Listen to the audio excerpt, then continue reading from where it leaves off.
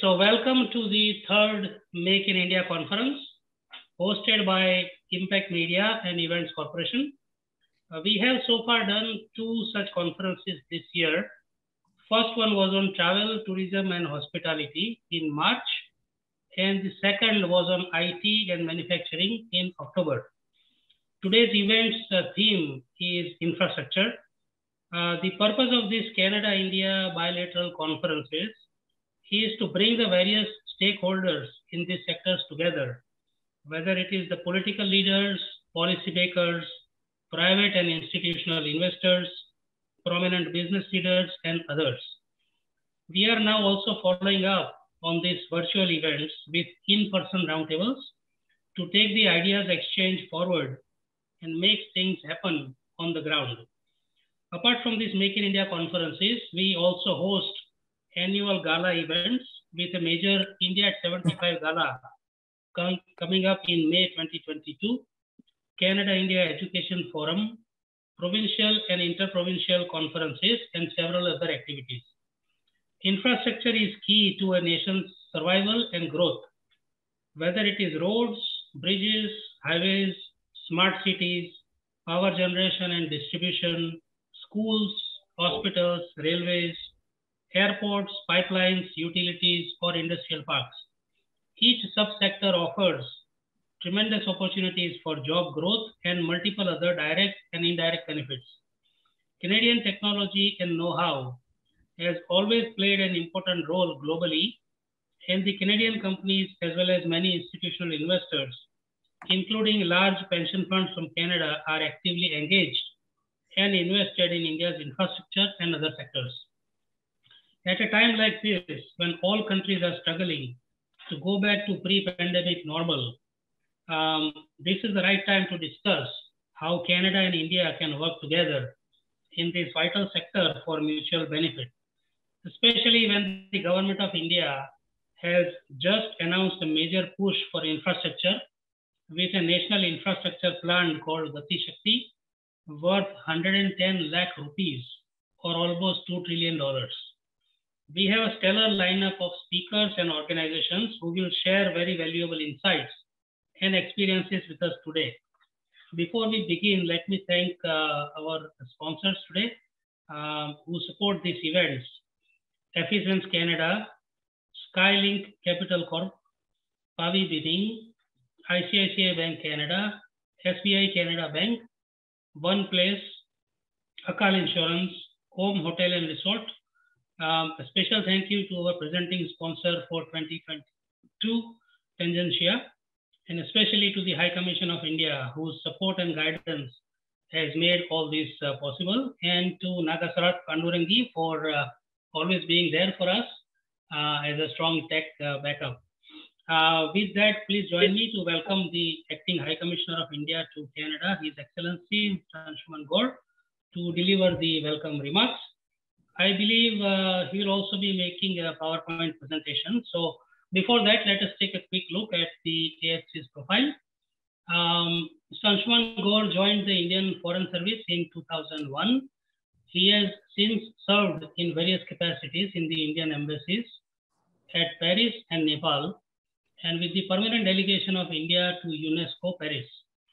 At the headquarters, he served on Bhutan desk as officer on special duty in the external publicity division and as a director looking after Western European affairs. Mr. Gaur also served as officer on special duty to the Vice President of India and as a private secretary to the Law Minister of India. He speaks English, Hindi, and French. He is married to Ms. Apurva Srivastava, presently the Consul General of India in Toronto. They have two daughters.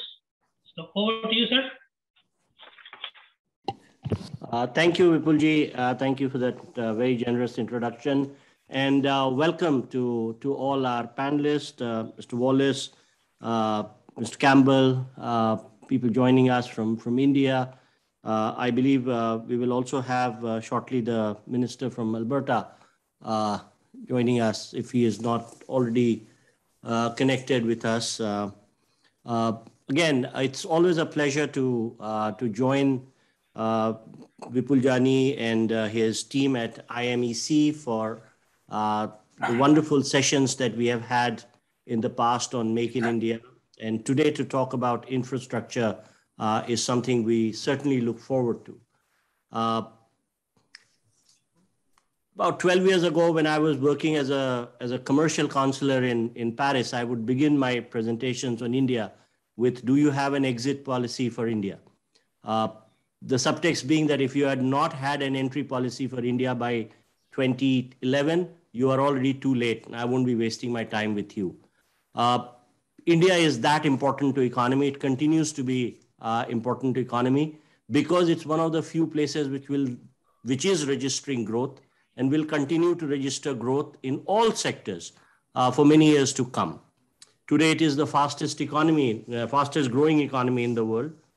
The structural changes which we have made in India over the past 6 years, significantly in the last few months under the Atmanirbhar Bharat vision of the Prime Minister, or the Resilient India vision, which posits India as an alternative to the fragile single point supply chains that we have seen in the world and the impact of pandemic on them. In the bounce back, India has surprised many people, although not many of us who knew that our fundamentals will power us to, the kind of recovery we are seeing today. Our domestic equity market remains excessively buoyant. It's an indication that both global and domestic players have confidence in the Indian market. We just saw a threefold increase in demat accounts in India. That shows the confidence which domestic investors, retail investors now have in the market. I think the highest FPI inflow was in September this year, almost $3 billion. And it was the largest in all the emerging market economies. We have, in this fiscal so far, we have reported more than 8 billion FPI inflows. And similar the case when we look at FDI, about $82 billion of FDI inflow already this year.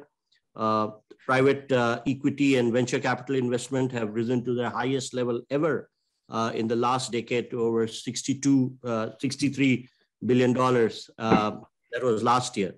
And the sectors which have attracted these investments have largely been infrastructure, real estate, technology, healthcare, and financial services. As Vipulji said, infrastructure is key to growth in India. We are very cognizant of that. The government has made a conscious effort to promote and strengthen this sector with massive outlays. We expect our infrastructure sector to be worth more than $4.5 trillion by 2040. I won't talk about in great detail about the schemes and various opportunities that the government has created. We will touch them in passing. I'll focus on 3 specific sectors. But you have heard that about the national infrastructure pipeline with an investment of $1.4 trillion up to 2025. Of this, 21% is expected to come from private equity. To further, give impetus to private investment, a new class of assets by monetization of existing operational and revenue generation assets has been created.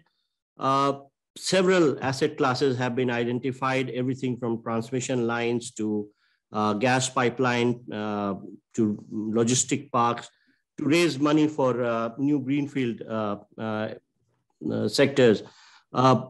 In conjugation, a massive expansion of India's transportation sector, both in civil aviation and in road infrastructure, creates tremendous opportunities for investment. This is being monitored at the highest level in India. Vipulji mentioned about the PM Gati Shakti program, which basically incorporates all infrastructure schemes from various ministries and the state governments under a single umbrella and for better management and supervision of the thing. Canadian investors have been far ahead of the global investor pack in going to India. We have seen a massive increase in portfolio investment from Canada. All the private sector and pension funds are represented in India today. The total holding of over $55 billion now. They have, in their conversations with us, reflected a continued positive outlook towards Indian market. We have worked with our Canadian investors in some specific areas and addressed some of the issues which they have flagged to us.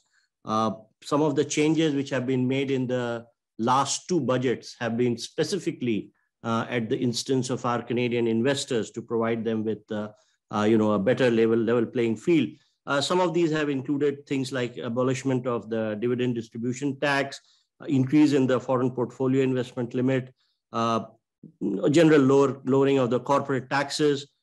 We provide 100% tax exemption to pension funds investing in infrastructure, which was earlier only available to sovereign wealth funds. They are also allowed to make investment through holding companies subject to certain conditions. And several other measures have been put in place to encourage private equity and especially investment from pension funds into India. Brookfield is now the largest foreign equity holder in India. Most of the Canadian funds are represented there. Three specific areas I quickly want to touch about that I think are going to be specifically of great interest to Canadian investors. One is, of course, the launch of the Real Estate Investment Trust and the Infrastructure Investment Trust, REITs and InvITs. Both SEBI and RBI have recently taken steps to make them more attractive for investment. The other class of investment where I think Canadian investors would be very interested in is property or real estate tech. We have seen a range of startups come up in India in the last 2 years. COVID kind of accelerated the technology input into construction, real estate, and infrastructure development. Companies like Traxon, Yojak, SmartBizX, and Infra.market have raised tremendous amount of equity. And this is going to be a sector which is going to continue to attract more investment, especially equity investment.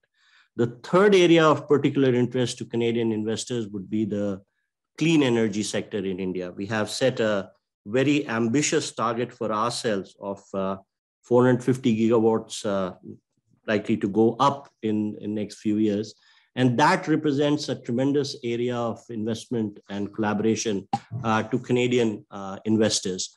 As two major democracies which have accepted the reality of climate change and are committed to addressing it globally, also through domestic action, I think collaboration in green energy and clean energy sector is a fairly given cause. India looks at Canada as a natural partner. Our long shared traditional relationship is based on shared values of rule of law, democratic principle, plurality, and multiculturalism. We also have a huge Indian community in Canada, almost 1.8 million strong now, who act as the bridgehead for several of the commercial ventures and who continue to be the cornerstone of our bilateral relationship. The trade between India and Canada has grown.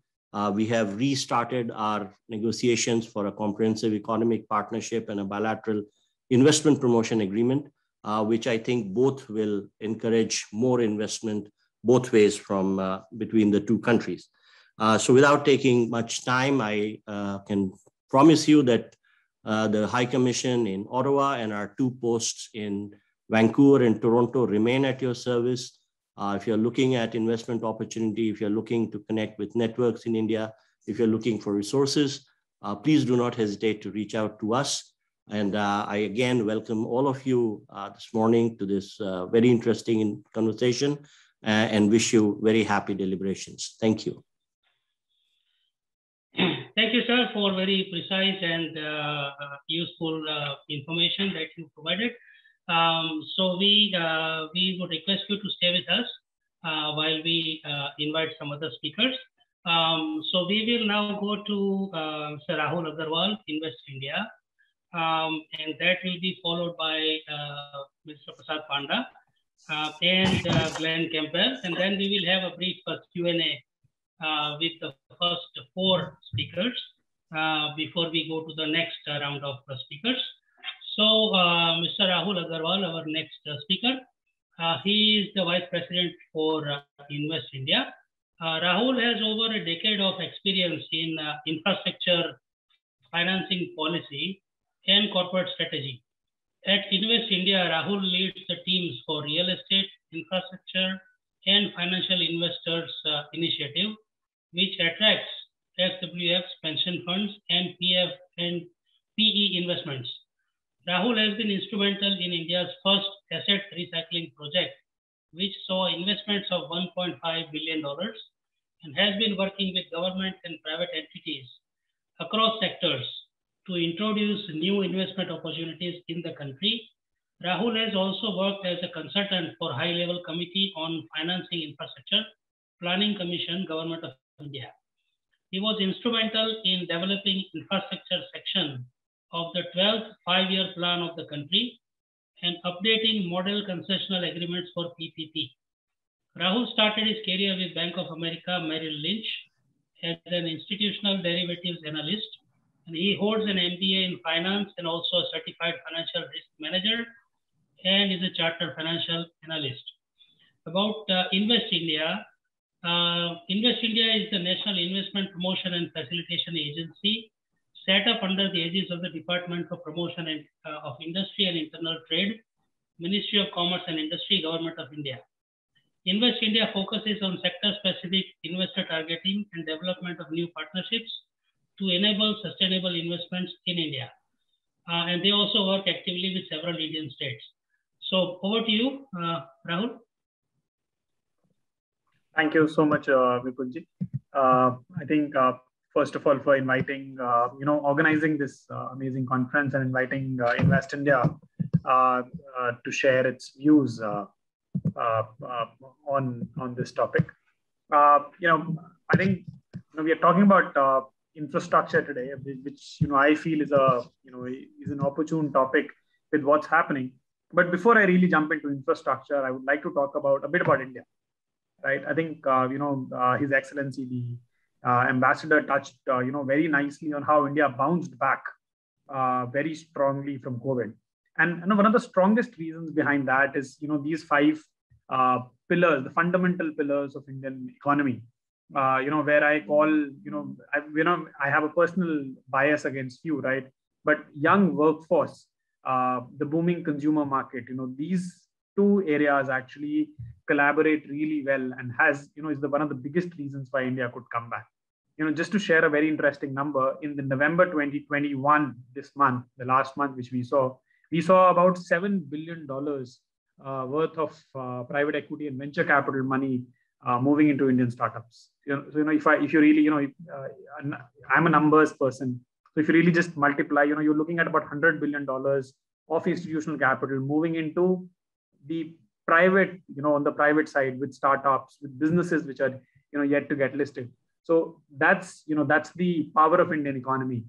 And then, the largest democracy on the planet. We've continuously showed over years that, how, a country such as large as India, elects, various governments, and the development agenda remains the same. So that's, one of the very, very beautiful part about India. COVID has shown that, we can bounce back very fast, and we are headed towards 10% growth, and we will be, we are and we will remain the fastest growing economy on the planet. Moving from there, I think I mentioned about markets. India, in fact, is one of the top markets across various segments. You look at smartphones, we are the highest consumer of data in the world. On the smartphone per se as well, we are already the second largest smartphone market in the world. We are among the second largest steel producers. among, one of the largest cargoes, as well. One very interesting number I want to show on this slide is the aviation market. It's probably not the best time to talk about it because COVID, that got really disrupted. But for almost a decade, just till the pre-COVID period, we almost grew in excess of about 20%, and became, we at about 340 million domestic market only. And this number is just growing.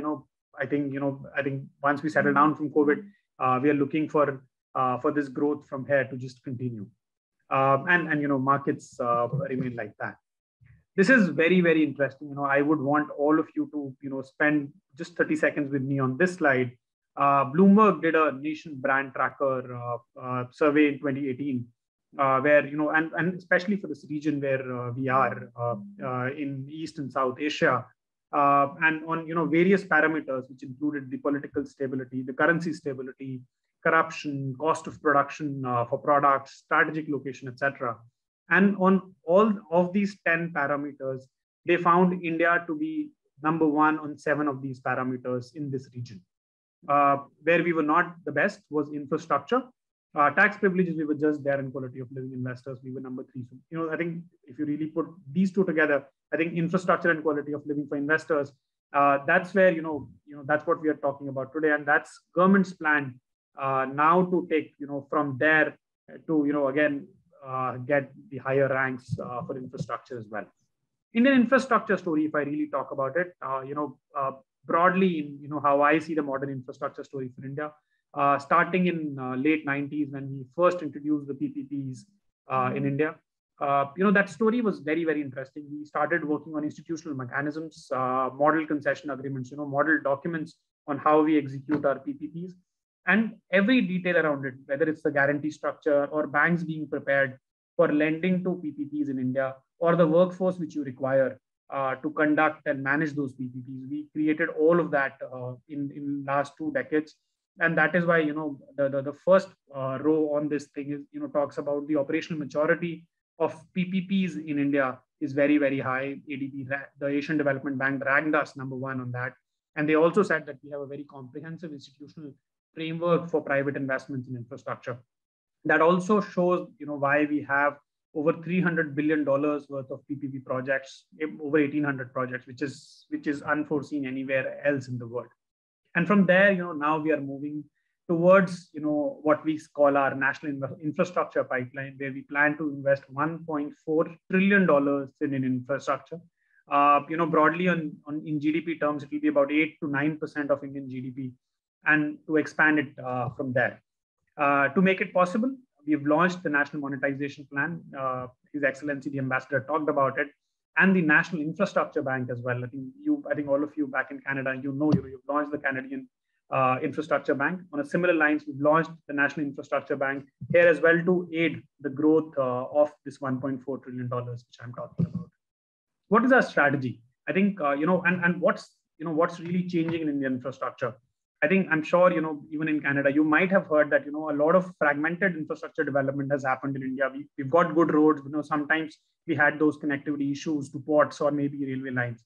Our plan, and specifically the National Master Plan, the PM Gati Shakti, talks about integrating all of these infrastructure in a seamless manner. So that, if I'm moving a cargo from a metro city, say Delhi, putting it in a truck first and then in a railway line and then to the port, everything is very, very seamless. So today we talk about integration of our all our infrastructure subsectors in a seamless manner. The next thing which we have been doing over the last 5 years is to make infrastructure investable. If you really go back a few years, it was very, very difficult to invest in Indian infrastructure. We started amending clauses where we allowed that exits for developers were possible, and investors like pension funds and private equity infrastructure funds could invest. So we made that possible. We later introduced REITs and InvITs in the market, and that is what we were talking about. New models is a very, very interesting aspect. We've created opportunities for investors to do that. There's a beautiful example where Mr. Prasad Gadkari will talk about the NIIF, which in itself is a huge opportunity for global investors if they want to enter market. That talks about that, and new avenues. I think you go back 7-8 years. Indian infrastructure would be limited to energy and roads. Today, we can talk about, water supply, we can talk about oil and gas pipelines, airports, that list is just expanding. I'm sure you would not have heard, but today there is a massive expansion going on for city gas distribution as well. And massive infrastructure is being created for that. So new avenues have constantly been created in India, which gives opportunities for investors to participate. Specifically about National Infrastructure Pipeline, I'll not take too much time. It has been covered. It's the Vision 2025. We're going to invest $1.4 trillion. It specifically talks about expanding the infrastructure availability. Just to take the example of roads, we are going to add almost 67,000 kilometers of national highways in India. I'll tell you what is national highways on my next slide. Similarly, on energy front or the airports, we're going to double or maybe quadruple from where we exist today. The High Commissioner mentioned about 21% private participation. If you really total that up, it's almost $350 billion of private capital, which we are planning to attract to Indian infrastructure sector. Now, this is, when we talk about Indian infrastructure, we cannot ignore roads. And national highways is the core of, or I should say, the core of the entire highway network in the country. I just want you to focus on this map, and if you really see, there are a few lines which is our core infrastructure. How we define this is there's a north-south, there's a east-west line, and there is one line which we call as the golden quadrilateral. We are actually moving away from this strategy to what I show you in this one, right? So it's not going to be only core infrastructure, but a grid-like structure, because traffic in India is increasing, and we need to provide them infrastructure availability closest to their, to every destination possible in India. And that's what we are trying to do. We are going to be about 200,000 kilometers in next 5 years. Few numbers for you to see, as in obviously, this talks about the construction opportunity which exists today. And most of it is going to be, on PPPs. And, some numbers are on right. We have about 32,000 kilometers of PPP roads, which already exist. About $51 billion worth of 161 projects are under construction. And we have about 102 operational PPP projects as well in the country. Now, this is more about the opportunity which is available for construction companies, but I understand there are a lot of investors in Canada. So what we have created is the asset recycling program for investors, long-term investors like pension funds. We created this about 5 years back. What we call is the toll operate transfer model. What we do here is the constructed asset which we have. We lease it out. Essentially, I want to use the word lease loosely. For about 30 years against an upfront payment. And the toll right, along with the operation and maintenance right, goes to the investor for 30 years. We've now done about 5 of these bundles. We call them bundle because we don't give one road. We try and make the asset size a little larger, closer to about $1 billion. And, investors can come, invest in this, so they have to essentially bid for the asset and then operate and maintain the road and collect tolls for 30 years. The first one there, Macquarie actually won it for about $1.5 billion. So we had the base price of about $1 billion, and Macquarie bid that. So this was the model, which I got to work for, and we've been successfully able to expand, investments in this particular piece.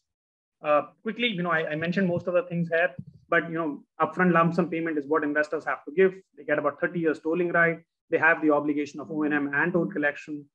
It's transparent, open, and competitive. So you have to come and you can see what's really happening. Large projects, change in ownership is allowed. So if you want to you buy the asset today and you want to flip it over to somebody else, that's absolutely allowed. There's a very, very interesting element there. If at the 10th and the 20th year, if there is a traffic variation, if you estimated something else but that did not really realize, there's a clause that you can actually extend the concession agreement based on a predetermined formula. So that gives you a comfort if there are any shortages in the traffic. Obviously, on the other end, if there are excess traffic, there is a slight, or I should say 50% reduction compared to the increase in toll there.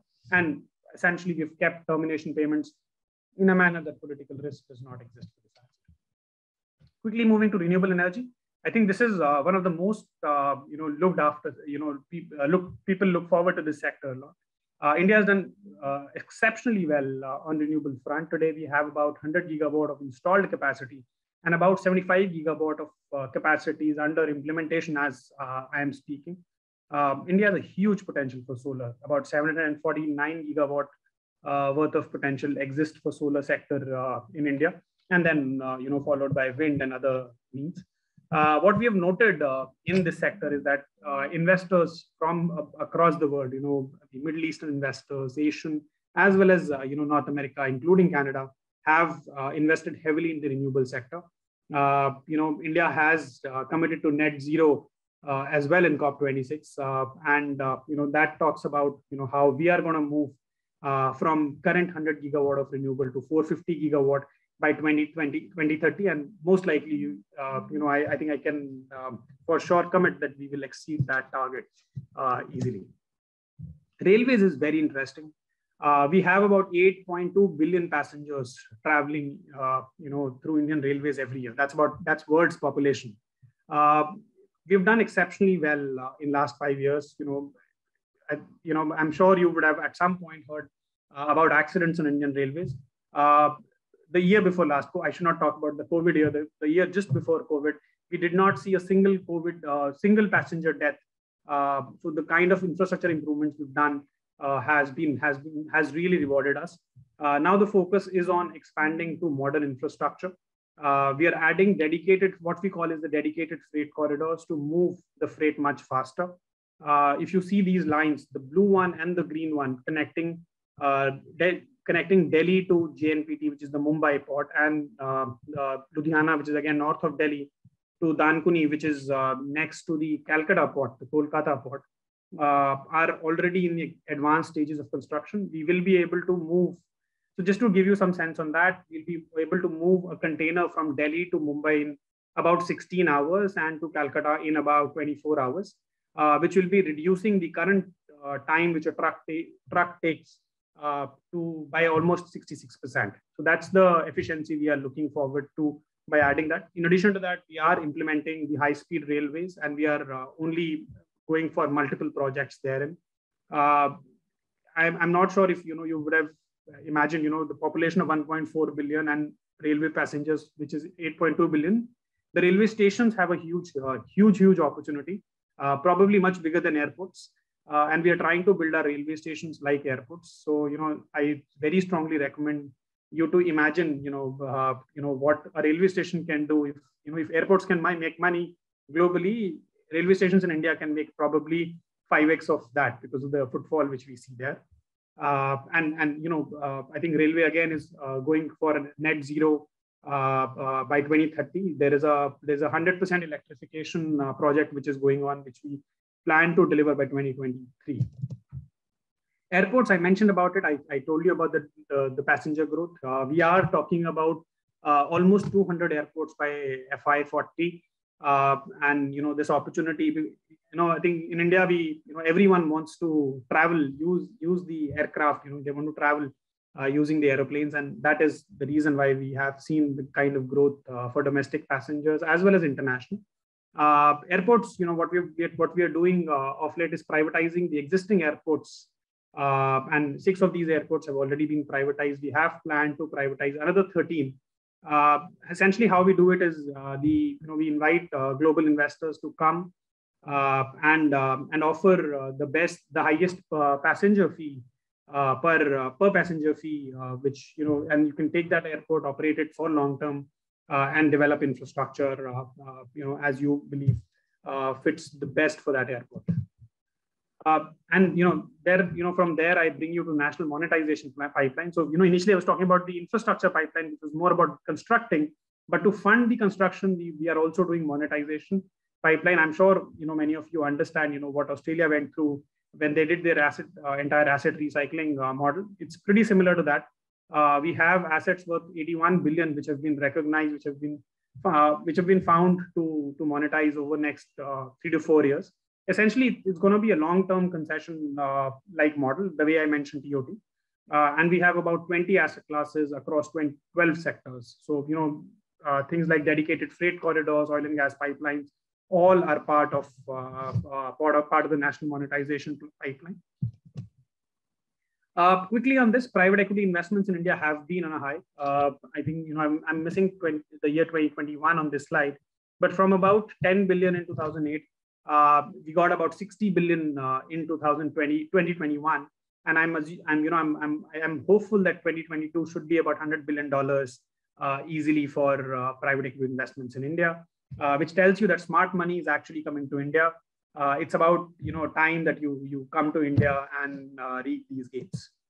LPs, I think this is I'm sure many of you are aware that some of the largest funds in India have deployed money, and many of them come from Canada, and they've taken bets right from infrastructure to real estate, and now how I say they've started taking opportunistic bets as well. You look at CPPIB, they've started investing in startups as well in India. So that tells you the entire story on how investors see it. One thing which I want to add here is that India's pension fund itself is growing by 30%, and in about 10 years from here, and we stand at about 100 billion today. So I think all of you can do the numbers. I think in few years, that fund will become large. So the opportunity to actually enter India is probably 6 to 7 years at the max. So use this opportunity. It's really big one as of now.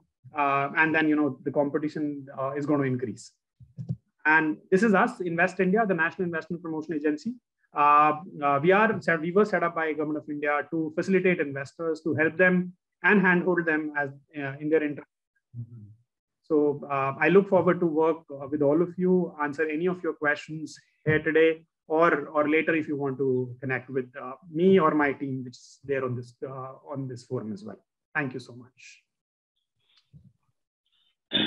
Thank you, Rahulji, for a fantastic presentation. There was a lot of details in those 20 minutes, but we'll be happy to share the presentation with anyone who wants it, especially with the speakers for sure. So thank you once again, and please stay back with us, as I mentioned. So we'll now move to our next speaker, Mr. Prasad Panda. Mr. Panda he is the Minister of Infrastructure, Government of Alberta. He was first elected to the Legislative Assembly of Alberta in a by-election in September 2015 as MLA for Calgary Foothills, and then re-elected in April 2019 as an MLA for the newly formed riding of Calgary Edgemont. Born in Sangam Jagarla Mudi, Andhra Pradesh, India, Mr. Panda has lived in the constituency of Calgary Edgemont for 15 years. A professional engineer by trade, he holds a Bachelor of Technology in Mechanical Engineering and worked in the energy sector for 28 years, including in senior management positions with Reliance Industries Limited, as well as Suncor Energy. Mr. Panda was a key member of the project management teams that has built projects worth over $100 billion, including petroleum, petrochemicals, power, pipelines, and marine infrastructure, and oil sands development projects. During the last legislature, Mr. Panda was a member of the Legislative Standing Committee on Public Accounts, Resource Stewardship, and Alberta's Economic Future. And he served as the official opposition critic for energy and economic development and trade. And he is currently Alberta's infrastructure minister, as I mentioned earlier. So over to you, Mr. Panda.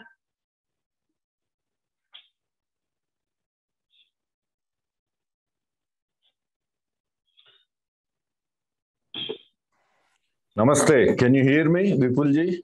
Yes, absolutely, sir. Go ahead. Excellent. Good evening, everyone.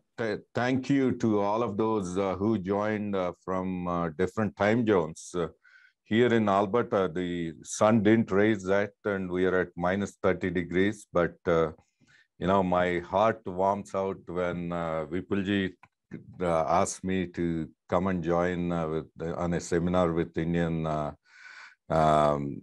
officials. So great to see His Excellency Anshuman, and I want to give a shout out to him and his colleagues,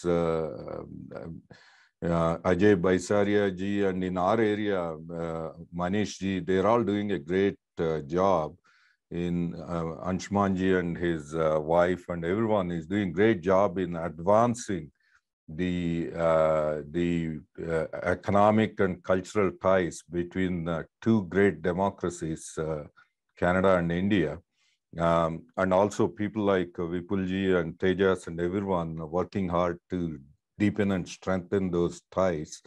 As a Indo-Canadian, I'm always interested and look forward to participate in these kind of discussions. As a Minister of Infrastructure, on behalf of the Government of Alberta, it's my honor to be with you today. So I may be doing injustice to my officials and staff because I skip their notes every time I go talk about India, because I don't need any notes. So I know what's happening there. So I lived there long enough and I still have family back home. So I'm still in touch with many of my former colleagues and everyone. So, but I'm quite impressed what Rahul presented just now. So I definitely want to have a copy of that presentation. And the next thing I'm going to do is ask our Invest Alberta. We also have an investment corporation to attract.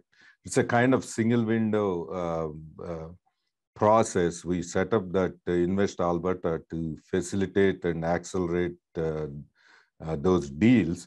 So I look forward to sign an MOU between Invest Alberta and Invest India soon, if possible. I also see others like Leah, one of the good infrastructure consulting company working in India. I'm in touch with Dr. Raju, your new president there. So they're doing important projects for which are important not only to the nation, but to the government, like the projects in Varanasi and other projects. So I'm pleased to see that. And as Government of Alberta, what we are doing to make life better for Albertans and Canadians is invest in modern infrastructure.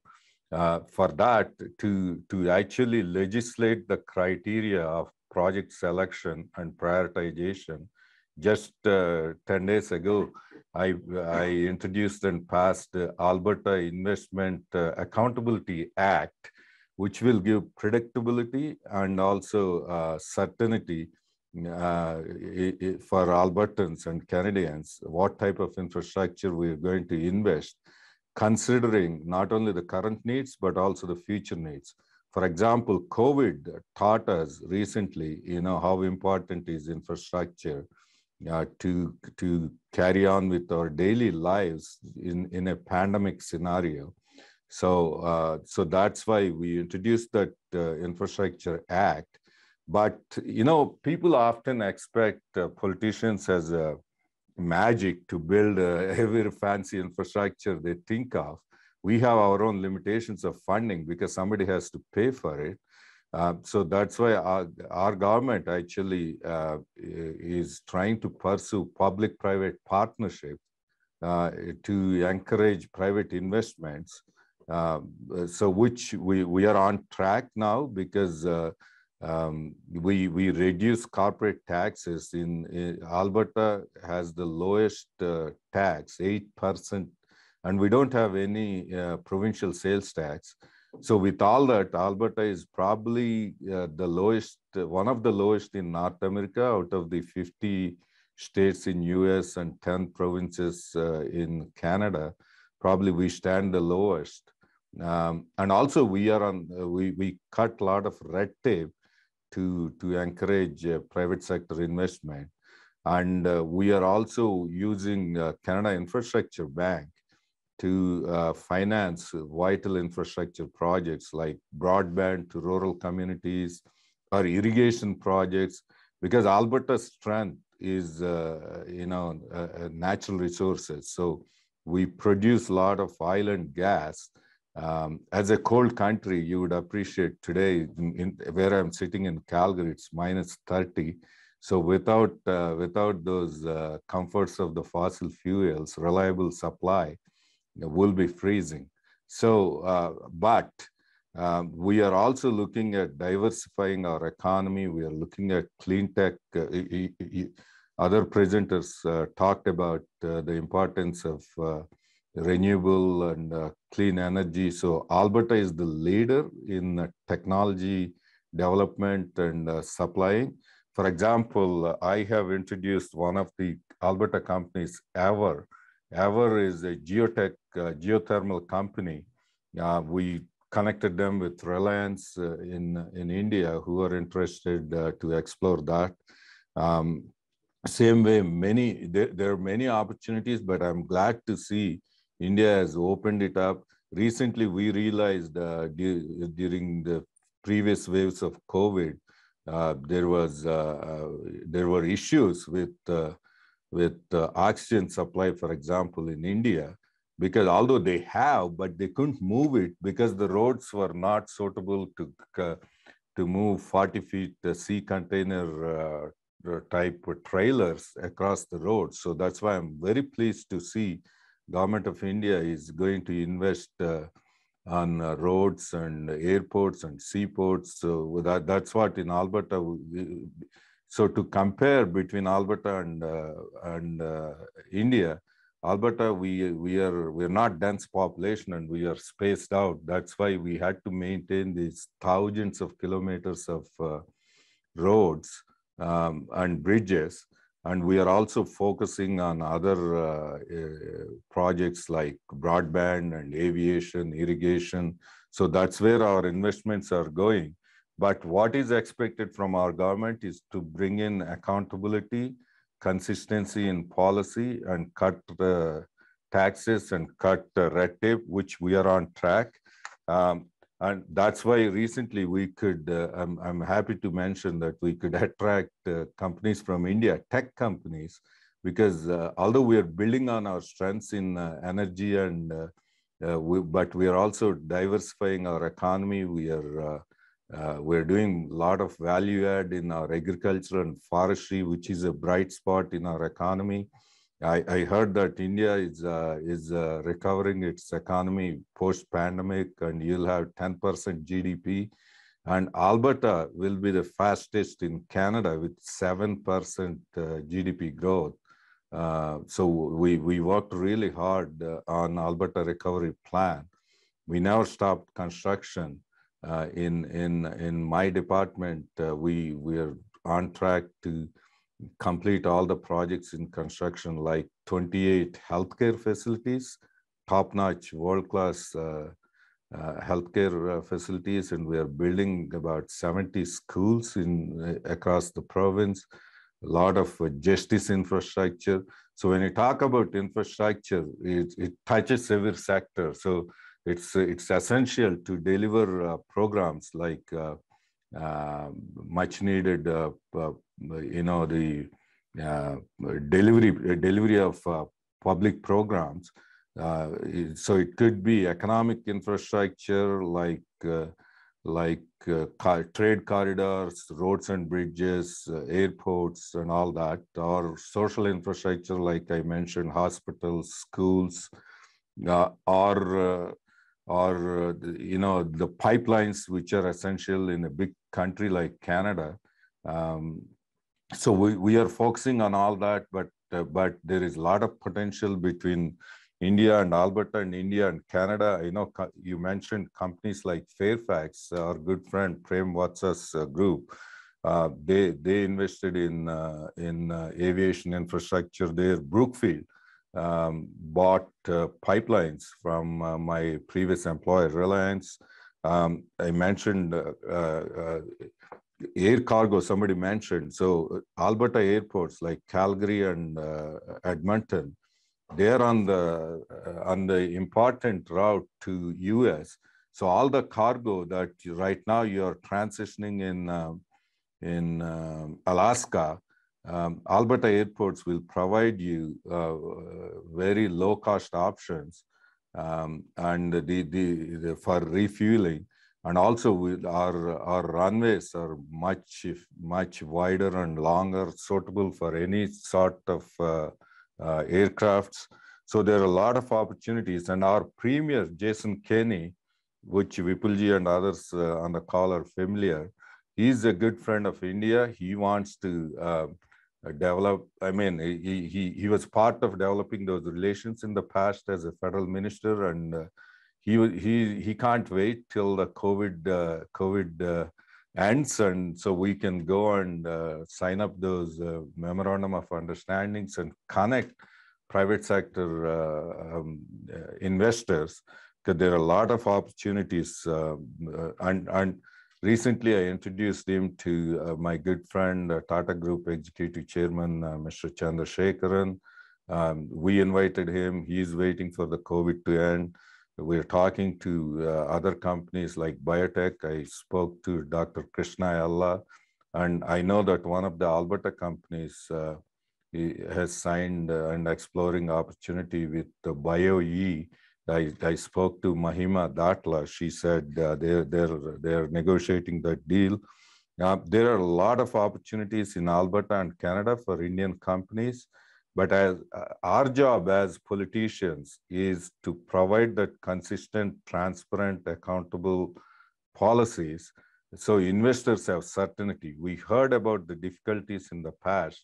When governments change, we should not be tempted to undo what the previous governments did, like tearing off contracts, like power purchase agreement contracts or anything. That won't give certainty and predictability to investors, particularly Canadian investors. They are very good partners, but they look for ease of doing business and predictability, and we had to create the trusting relationships. As soon as the COVID ends, we would invite all the Indian companies to come and look at our opportunities in Alberta and Canada, particularly in Alberta, because we are going to open it up for clean tech, and there are opportunities in hydrogen, for example. We want to build a lot of industrial plants producing hydrogen. We already had few projects announced, 3-4 projects. We're also looking at carbon capture and sequestering. That's other opportunity for Indian companies. I heard that India is looking at 1,000 gigawatts. So that's, if your land base is not enough, Canada is a large country, second largest in the world, and so there are opportunities, because although it's cold here, -30 in Alberta, but the sun shines most of the time. So your companies can come and look at Alberta as a potential opportunity. So as I said, I can't wait to connect Invest Alberta and Invest India, and with the help of Anshuman ji and his colleagues, we'll try to move forward that agenda. But glad to be here. We would like to take questions, but I'll stop there. Thank you for the opportunity. Thank you, Minister Panda. And I must say, you are one of the most approachable, most down-to-earth political leaders I have come across in my 22 years in Canada. So thank you for always being there, always joining us. And for sure, I will share the presentation with you and connect you to Rahul as well. And hope to see that MOU materializing soon between Invest Alberta and Invest India. Hello, Amarjot ji, how are you? Good morning, Vipulji. I'm good. How are you? Good, good, good. So I believe you are not driving. So we have No, I'm not. I'm not. Okay. Vipulji, can you take a quick screenshot of everyone? If everyone can turn on their cameras and look at the cameras. So just to put on our social media. Sure. Time for a quick group photo, everyone. Mr. Yadav, are you able to turn on your camera? Rajat ji. Okay, that's fine. I'll do it at the count of 3. Okay, everyone look, smile. 1, 2, 3. Oh. Okay, we'll do it again. Mr. Yadav, okay. Join in at the count of 3 again. 1, 2, 3. Great. Thank you so much. Okay. Thank you, Tejas. All right. So let us go right next to our next speaker, Sir Glenn Campbell. Nagasrat, if you can bring up the introduction slide, please.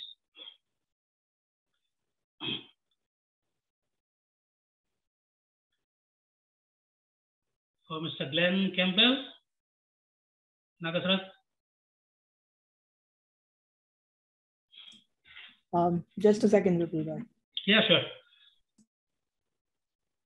We are just running about 10 minutes over, so somewhere along the way, we'll have to catch up.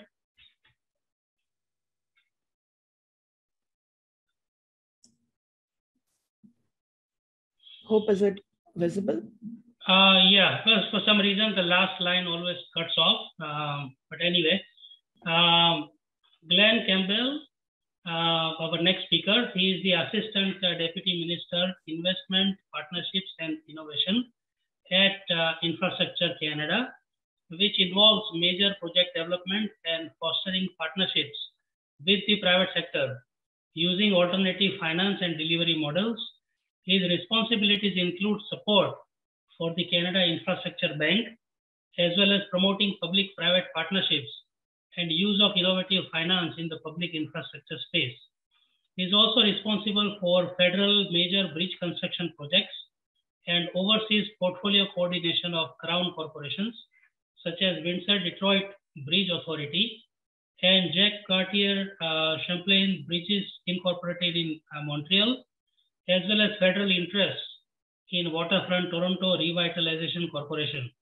Previously, he was ADM of the Canada Infrastructure Bank Transition Office, Director General Financial Institutions at Finance Canada, responsible for domestic financial sector policy covering banking and insurance. His prior role at Finance Canada was as the Director General, International Policy and Analysis, covering international financial institutions as well as global economic policy coordination under G20, G7, and IMEC, and served as Senior Finance Official for APEC. Earlier in his career, Glenn was posted as Finance Counselor in New York during the global financial crisis. While most of his career was at Finance Canada, he has varied experience across federal departments, including Global Affairs Canada, Industry Canada, and the Treasury Board Secretariat. So over to you, Mr. Campbell. Thank you very much for that kind introduction. I'll try to abbreviate my remarks in the interest of time. Thank you, Mr. Jani, and also good day to the High Commissioner and Mr. Minister Prada. I'm very pleased to join you today to foster collaboration and a shared experience in infrastructure between our two countries. As pointed out, my role focuses on alternative finance and how to adopt and learn from others on leveraging private investment through partnerships to foster innovation and solve public policy challenges in infrastructure. Before getting into specifics, let me share a few points to underscore my keenness to speak to you today. On the personal front, I'm married to Indo-Canadian diaspora, my wife, and her father-in-law who grew up in Mumbai. And I've had the pleasure to visit and travel across India many times. And over the past 20 years, I've seen a lot of the progress and opportunities firsthand. On the professional front, in my past roles at the Finance Ministry, I was also the lead on the Canada-India Financial Sector Dialogue, and where we talked about collaboration between Canada, India, and banking and insurance. And prior to that, collaborated with India in major G20 activities, including co-chairing of the key macroeconomic framework committee for several years, in really good collaboration between Canada and India on the global stage. For the past 5 years, I've led Canada's efforts at the national level in promoting P3, PPP infrastructure opportunities, and as you know, led the transition office to create the Canada Infrastructure Bank. Similar to India, the path to closing our infrastructure gaps must include leveraging the private sector investment and expertise, and governments as well as the private sector need to be informed investors. In Canada, the majority of public infrastructure is owned and managed by our provinces and territories and the municipal level, as pointed out by Minister Panda.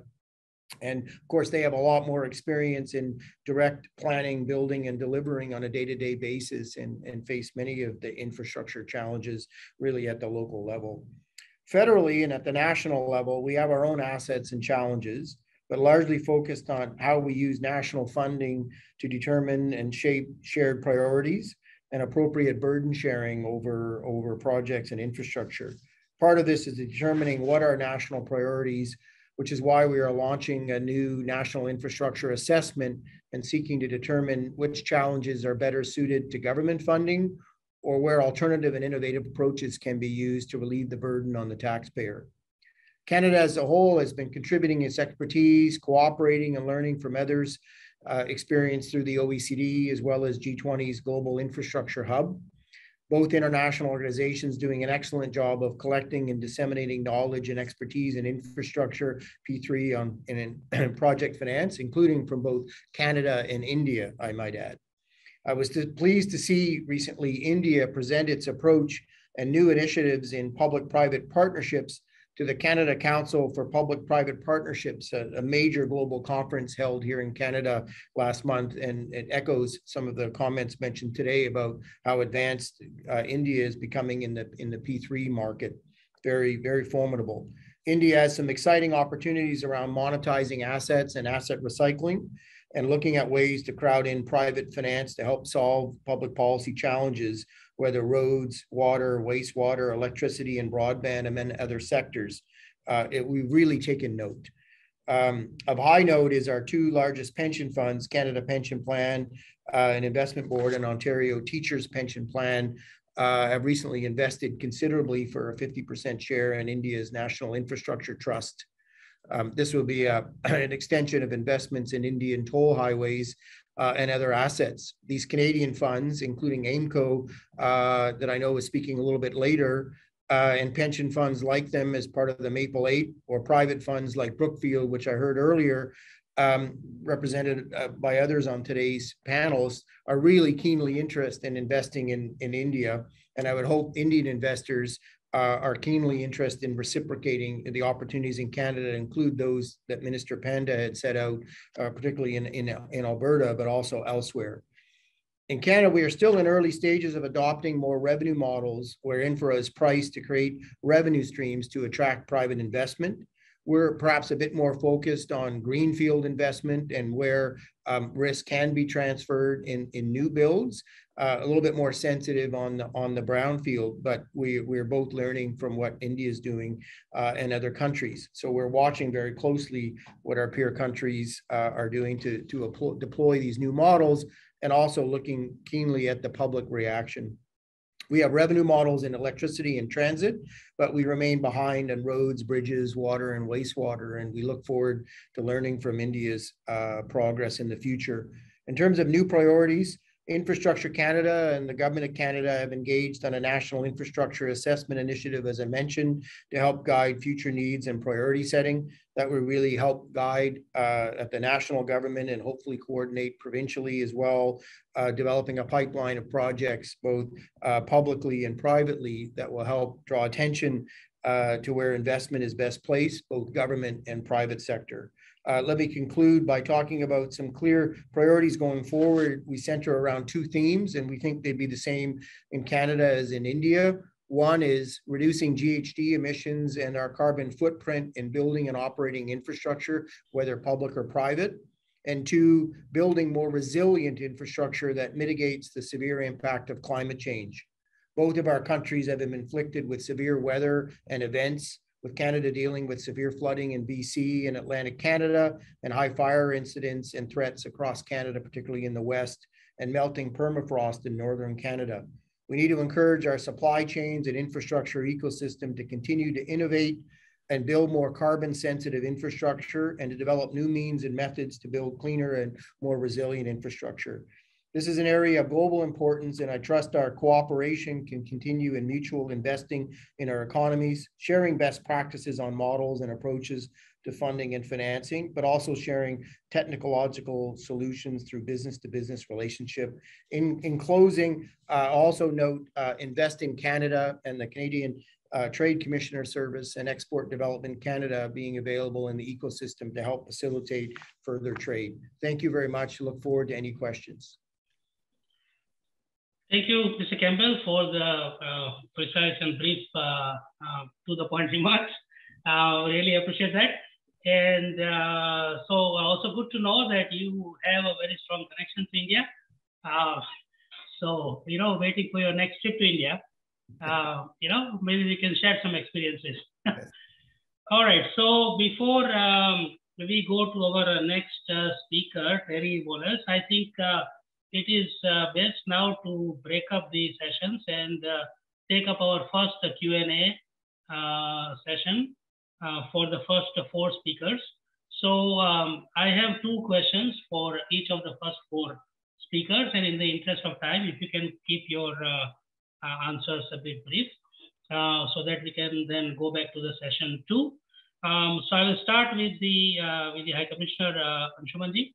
My first question for you, sir, is that infrastructure projects often run into litigations, environmental clearances, land acquisition issues, face center-state coordination issues with different party-led governments having different priorities sometimes, as Mr. Panda just mentioned. So how are these challenges being mitigated? Thank you, Vipulji. And just quickly, the new infrastructure project from very conceptual stage in India are being de-risked in several measures being built into it. One is the importance that has been accorded to the participation of state governments, because they are in India, like in Canada, being a federal government, a federal structure. The state governments are largely responsible for several of the aspects that you have mentioned, including land acquisition.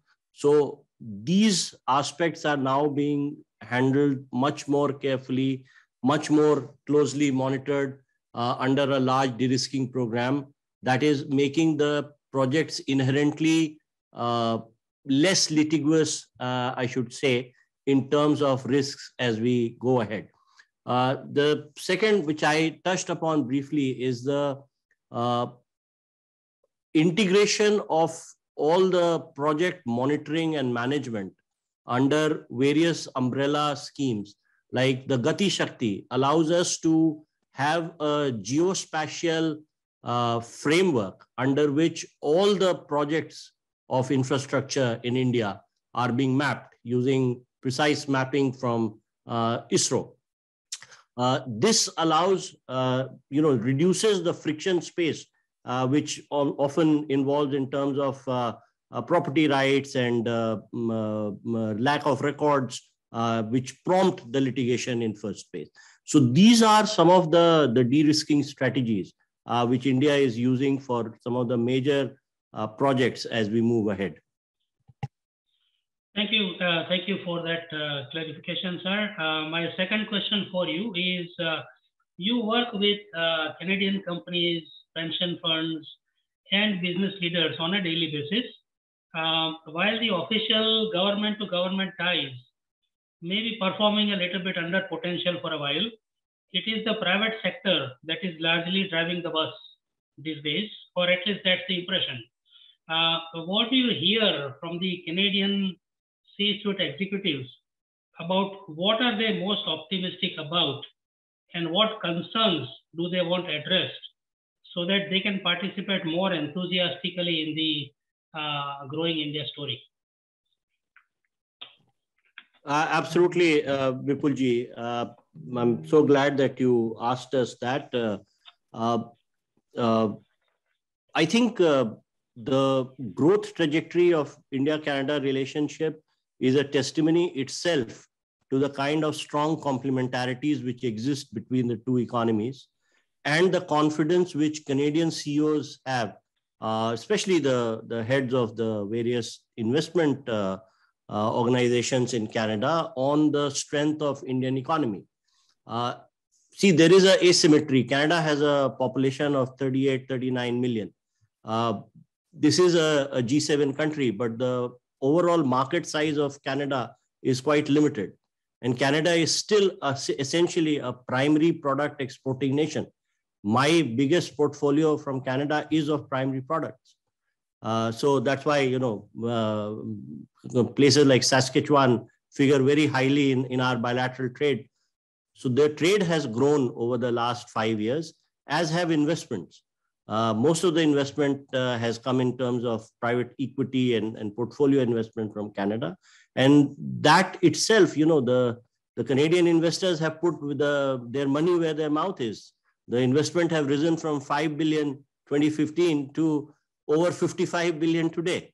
And that itself is an indicator of the confidence which the Canadian CEOs have. Over 1,000 companies are now located and doing business. Canadian companies are located and doing business in India. We see increase in number of business visas, for example, as COVID winds down. That shows that there is a desire for people to go and engage India. We have seen an increased number of business queries, both from India and from Canada, in terms of engaging on a commercial basis. So moving forward, we see commerce and investment and trade as being the driver of our bilateral relationship. I mean, the political noise is there, and like India, Canada is a multifaceted, noisy, thriving democracy. It's only natural that those noises will be there.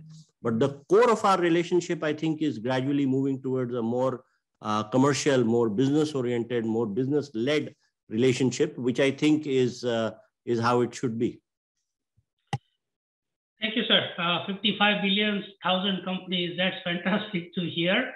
And we hope to see that number double over the next few years, hopefully. So my next question is for Rahul Agarwal for Invest India. Again, two questions for you, Rahul, as well. My first question for you is private sector investment in roads and highways through the PPP route was 25,999 crore rupees around 2015, or 42%, which came down to 25,000 crore rupees or 16% around 2019. While the bank loans for this sector also came down from 15.2% in fiscal year 2015 to 11.5% in 2018. So what efforts are being made to reverse the tide in both the private sector investments and bank loans for this critical sector? Thank you. I think that's a very well-researched question. So I think there was a change in strategy in how we were building our roads. So till 2014, 2015, we were doing a lot of PPPs, right? The BOT style PPPs in roads. There were issues there. I think, I think the primary issue was that, the same developer had to take the construction risk as well as the traffic risk. And I think you've seen, that's, generally not the easiest, and taking both these risks make the capital very, very expensive. So from 2015 onwards, actually, we changed our strategy a bit. We divided the traffic risk and the construction risk separately.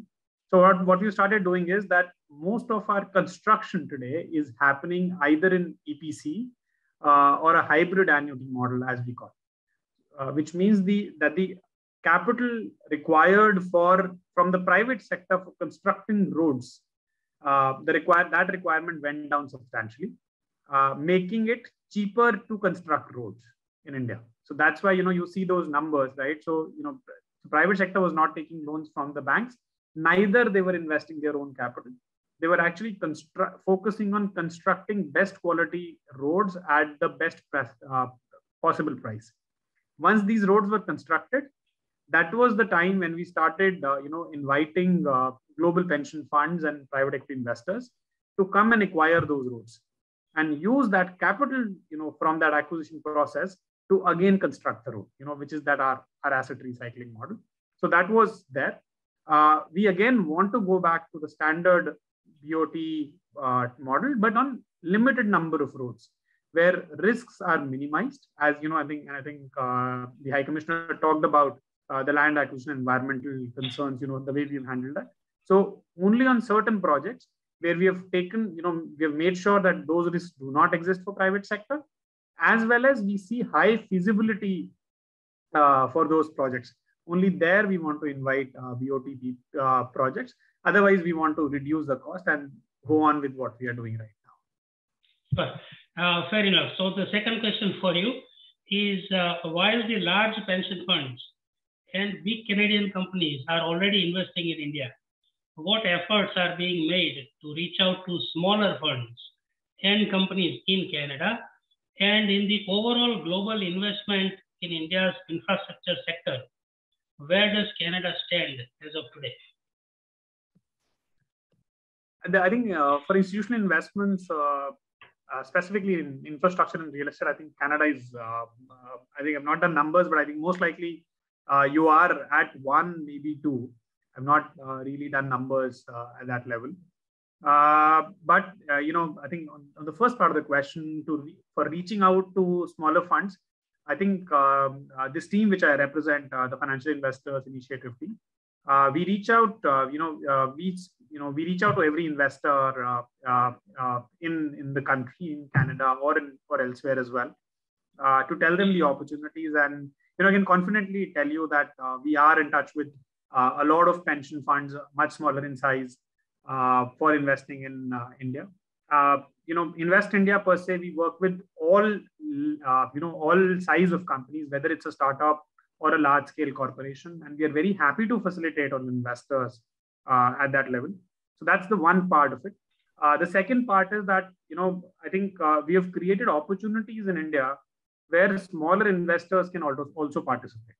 So the likes of InvITs, I think we recently had a InvIT for transmission. So one of our public sector undertakings for transmission, which we call Power Grid, where any investor, as in any institutional investor of any size, can actually come and invest in India. We have the NIIF, which invites institutional investors to participate and invest with them who do not have large capacities on the ground to invest as well. So we are open to all sizes and happy to handhold and facilitate them as well. Thank you. Thank you, Rahulji. So, Mr. Panda, I'm coming next to you. My first question for Mr. Prasad Panda. You have worked on massive infrastructure projects in India and now oversee the infrastructure ministry for Alberta, making you the ideal candidate to bring Canada and India closer on this particular file. So where do you see the possibilities and potential, especially between Alberta and India? And if the potential is not being fully met right now, why do you think that is the case?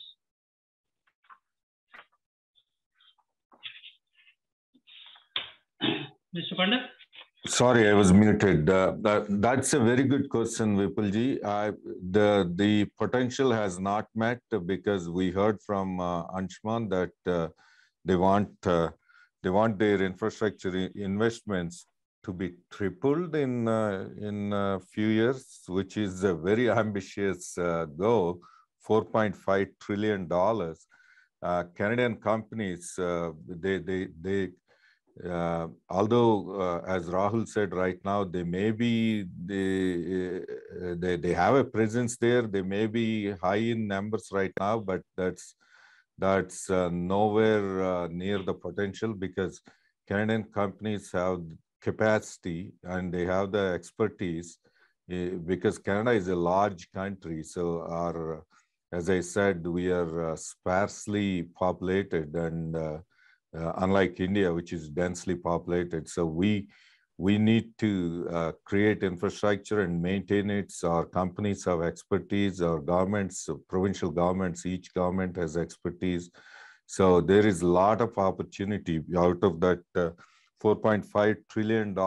That's a big cake. And Canadian, I know I'm competing here with my good friend. I saw Amarjot there. And I know Anshuman is trying to create a tension there between Saskatchewan and Alberta to compete, and Alberta is ready to, with the help from people like Glenn. I'm glad to hear he's son-in-law of India. Me being Amchi Mumbaikar, it's more important that your in-laws are from Maharashtra. So with good ambassadors like that, when they collaborate with our Indian bureaucrats, like the consular generals in Toronto and Vancouver, our companies can step up and help India. What India needs to do is to cut the red tape and facilitate that.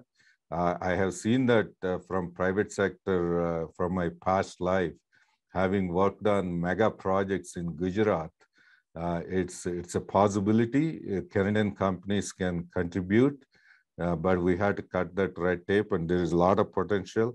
And India is also fastest growing economy, and Canadian companies, particularly Alberta, can feed with our agricultural products. We can beat Saskatchewan for sure. Scott Moe, I spoke to him. He is very, he's very eager to even increase that business between Saskatchewan and India. Same thing with Doug Ford, and I'm sure Amarjot will talk about that. He'll do his sales speech, but we are all eager to come and have a reasonable share of that and be part of that growth story of India. Sure. So the second question is, Alberta is facing multiple challenges, both within the Canadian policy perspectives and from the once reliable partner in the United States. Whether it is Keystone or Enbridge Line 5, or we don't know what might come up next year. Alberta is also prepared a 20-year strategic capital plan, as far as I understand. Yep. Where do you see your province 5 to 10 years from now emerging from today's challenges? Because a healthy and prosperous Alberta is vital for a healthy and prosperous Canada as well. Absolutely. That's actually, I forgot to mention yesterday, we released the 20-year strategic capital plan. That was part of the Infrastructure Accountability Act I introduced and passed in Alberta legislature 10 days ago. With that came this 20-year strategic capital plan, which is a long-term. It's not just, so each budget year, we bring in capital plan, which gives the forecast for the next 4 years or 3 years. Whereas this 20-year strategic capital plan looks at the long-term emerging trends, not only the current trends, but the emerging trends with the improvement in technologies and modern infrastructure needs. That's why we introduced that. I hope that will provide the opportunity for future governments to plan infrastructure ahead. But you mentioned most of Alberta's exports are all going to one country. So we are dependent on one customer because all our pipelines are going only in one direction, which is south to United States. So we are selling. It's not just Alberta, it's the Canadian product, which is sold at a discount to US because we are struck with only one customer. Whereas on the other hand, India, with, they need 1,000 gigawatts of energy. It takes time to get there. In the meantime, Alberta and Canada has a potential to provide that energy security for India.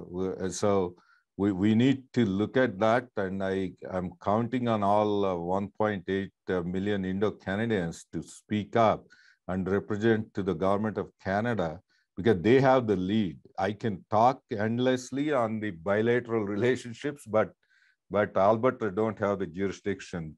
Government of Canada has the jurisdiction, and we need government of Canada to take the lead in diversifying not only the products, but also diversifying the markets. Countries like India, the fastest growing countries with 800 million young population, middle-class population with growing aspirations. So Canada can feed and fuel, as I said before, but we need Government of Canada's help. And all of you, I encourage you to represent to the federal government as well, and Alberta will play our part. And provincial governments are very eager to work with India. As I said, Government of Ontario, Government of Saskatchewan, those two premiers I spoke a few times, and our premier is very, very, very keen in advancing those relations, so both trade relations and also cultural relations. Thank you, Mr. Panda, for that. So now this is the next set of questions are for Glenn, and then we'll go to our second session with Terry Wallace, Deepak Darda, and Ahmed Mubashir. So my first question to you, Mr. Campbell, is Canadian technology and Canadian investment in India's infrastructure sector is growing, mainly through private efforts as of now. Now that Canada is facing challenges with China and also with the US on several key infrastructure projects, how keen is Canada today and in the days to come to reach out to and work more closely with India in this sector and beyond? Thank you for the question. And let me just support what Minister Panda had said, and in full agreement that Canada has always needed to diversify its markets, and particularly those growing markets, India included.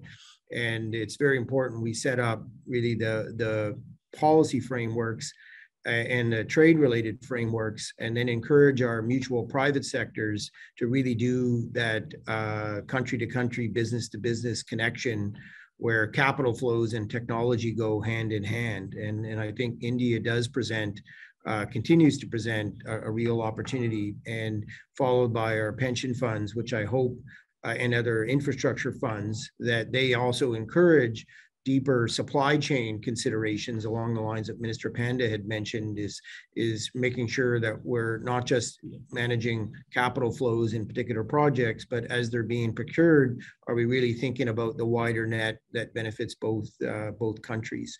And let me end by saying Canada and India continue to collaborate through the G20 and OECD, which is the best for developing mutual transfer of technology and policies like around procurement.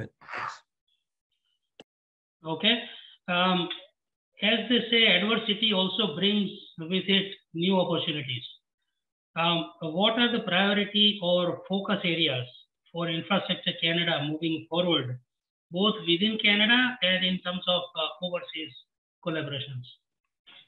So in terms of within Canada, to mention, the government of Canada is really an informed investor of using our spending power in helping provinces like Alberta and Ontario who are here to achieve our shared objectives. And let me just echo, there's a lot of alignment between the federal government and the provincial governments in meeting our infrastructure deficit. And I think the government of Canada is shifting more towards what are the key needs of communities, and there's been a big focus on transit, also now more so on the generation and distribution transmission of clean power, moving towards a cleaner net zero economy. Those are two really big priorities. But we also think about not just big projects, but small community projects and the inclusiveness of the infrastructure agenda so everyone can participate.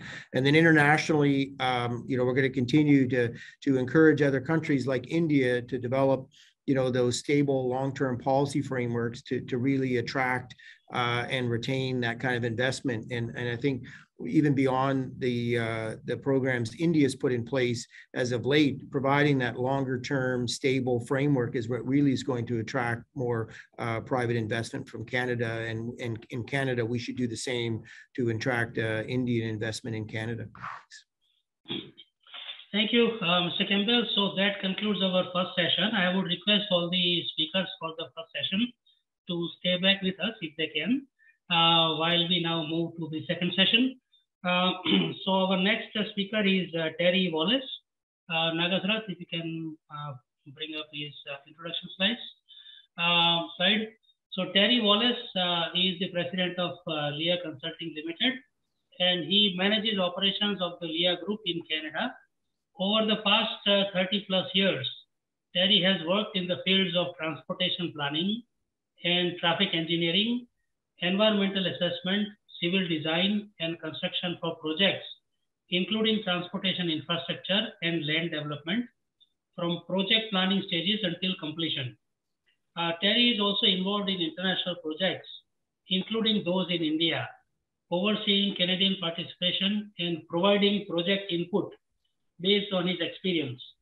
Terry has been involved in projects requiring extensive transportation planning, traffic operations engineering, functional and detailed design for EA studies, civil and municipal engineering design, official plan reviews, secondary plans, corridor traffic impact studies, major utility relocations, and feasibility and cost benefit studies. He has been extensively involved in the civil design aspect of major rail and transit infrastructure projects, including conceptual design, planning, and public consultation, environmental assessments, detailed design of road and transit infrastructure. He has been actively involved in guiding GIA's activities in India. So over to you, Eric. Thank you very much, Vipal, and good afternoon and good evening or good morning to the participants here, depending where you are. I'll just try to share my screen here.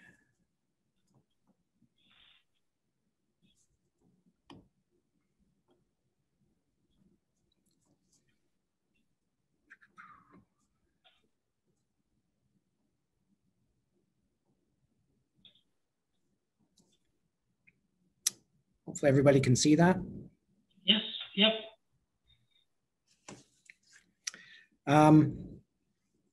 So I'll talk about the Lee Group somewhat, and we're a consulting engineering firm. So we provide professional services in engineering, and I'll try to focus my comments on the benefits of a Canadian company working in India, and what happens in return. And also to talk about how Canada and India can work together in infrastructure, technology transfer, and things like that. So, I mean, just to give everybody an idea, the Lee Group, who we are. So we started as a Canadian consulting engineering firm. So we had Canadian offices in the beginning, and we really just worked in the Canadian market. And then one day we decided we wanted to do international work, and we won a project in India quite a few years ago. We opened an office, hired staff there, and a few years later we are 2,000 plus employees working across the Eastern Hemisphere, with work that's largely being administered through an office in New Delhi. And our footprint today is really across the globe, in Canada and in many other countries. So perhaps coming back, I'm seeing some faces on my screen. Is it blocking the presentation on your, for what you folks are seeing? No, we can see it perfectly fine. Oh, okay, good. So perhaps using our company as an example, as a private business, what Canada and India have in common. Both countries are really building infrastructure rapidly. The largest cities are growing very fast. So when we looked at India, our focus was civil engineering, especially for roads and rail and transit, and some services in transportation planning. We initially needed to find a local partner, and we did that. We bid on some projects. And as we got to know the lay of the land and the environment, made contacts and friends in India, we could expand and grow and bid on more projects and really grow a business.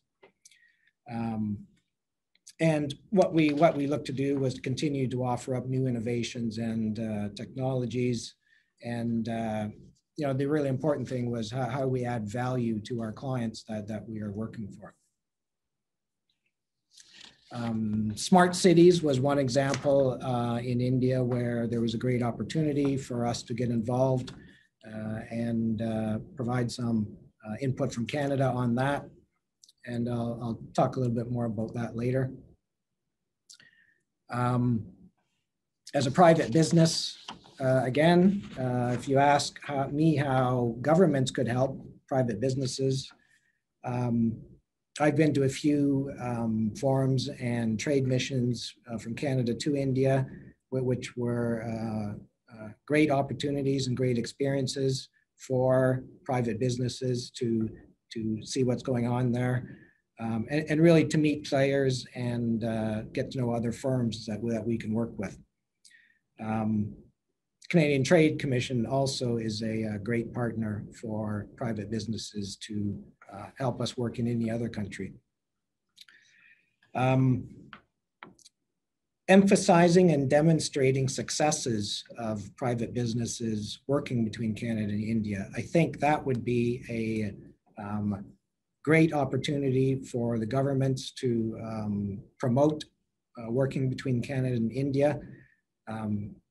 Take our example of our company, which is, I think, hugely successful working in Canada and India, and IBI Group, Deepak, will be talking about their successes in India, I'm sure, as well, after me.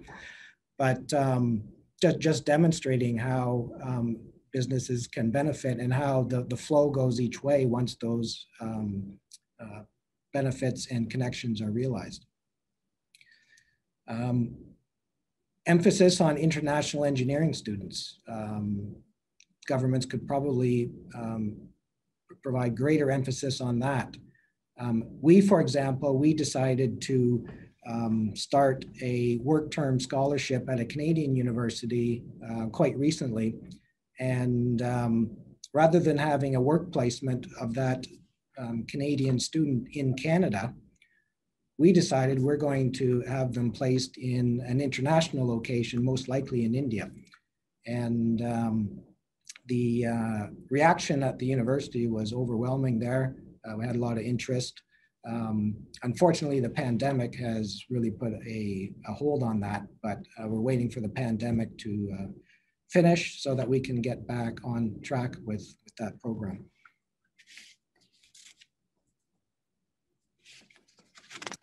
Talking a little bit about transferring skills and technology. So for us, obviously a small investment in India led to a very large return.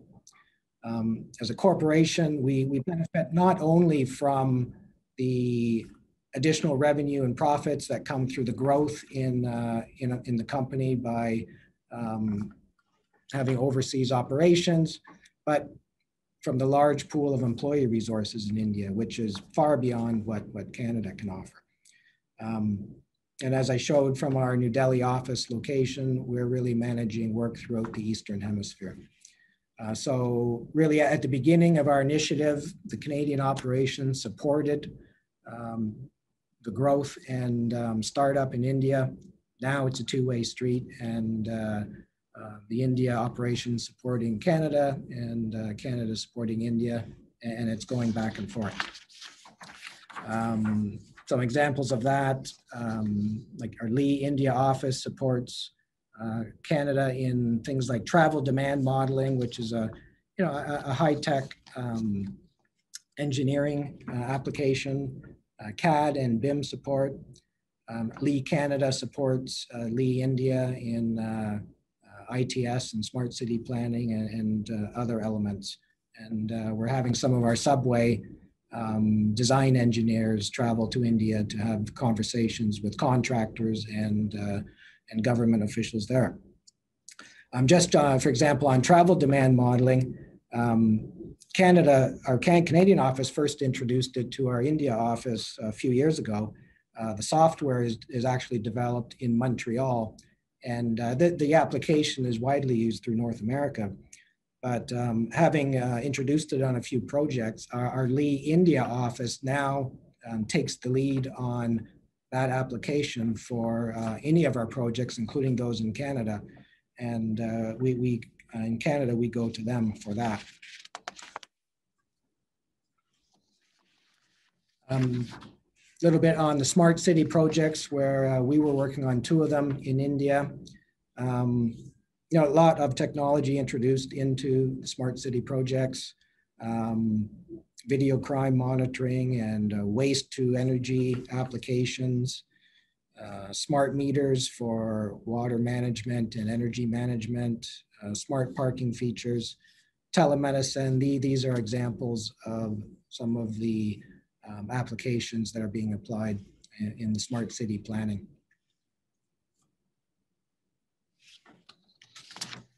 Other ways Canada and India could work together in infrastructure. I know P3 was mentioned, and some of the speakers have talked about the P3 model in Canada and India. I know in Canada, the P3 model is evolving and improving.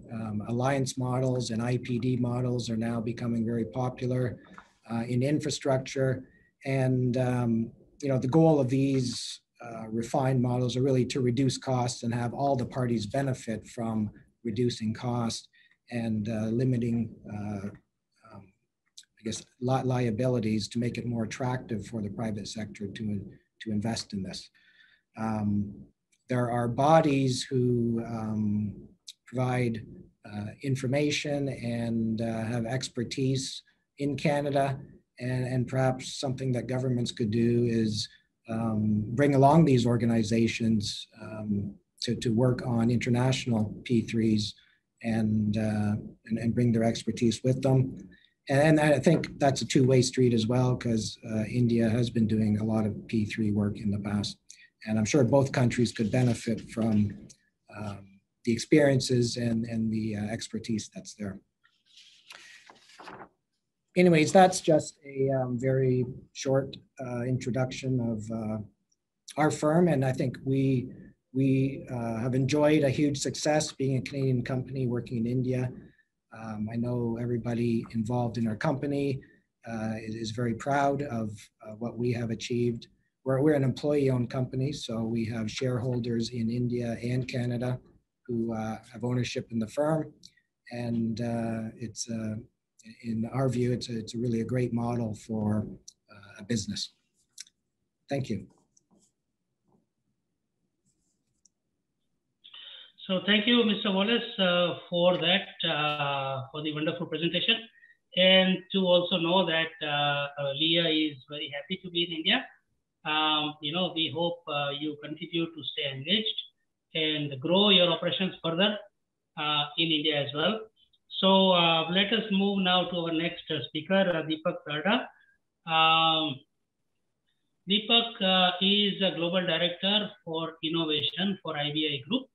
As the head of IBI Group's Office of Innovation, Deepak is driving IBI's transformational pivot to a technology-driven design firm through focused efforts, catalyzing core growth, transforming IBI's business models, exploring future tech disruptions in the industry, and fostering innovation.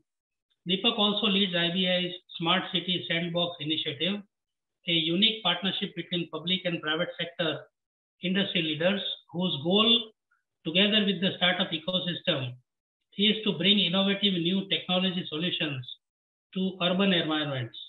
Prior to becoming a Global Director of Innovation, Deepak built IBI Group's presence in India from the ground up into the significant contributor to the firm's international operations that it is today. Deepak is an alum of the Harvard Business School and holds a master's degree from Massachusetts Institute of Technology, or MIT, and a bachelor's degree from IIT Bombay. So over to you, Deepak. Thank you, Vipulji. I think my previous speakers gave me a great background to really talk about this. I think a lot of the stuff was already covered by the Honorable High Commissioner, as well as I think Rahul gave a pretty good overview about what's happening in India. So, can you guys see my screen? Yes. Okay. So I think this slide sort of captures the growth that is there in India. I think it's very clear India today is a 3 trillion economy. Like by 2030, it will be about a 10 trillion economy. It houses 14% of the world population. The current infrastructure plan is around 1.5 trillion over the next 5 years.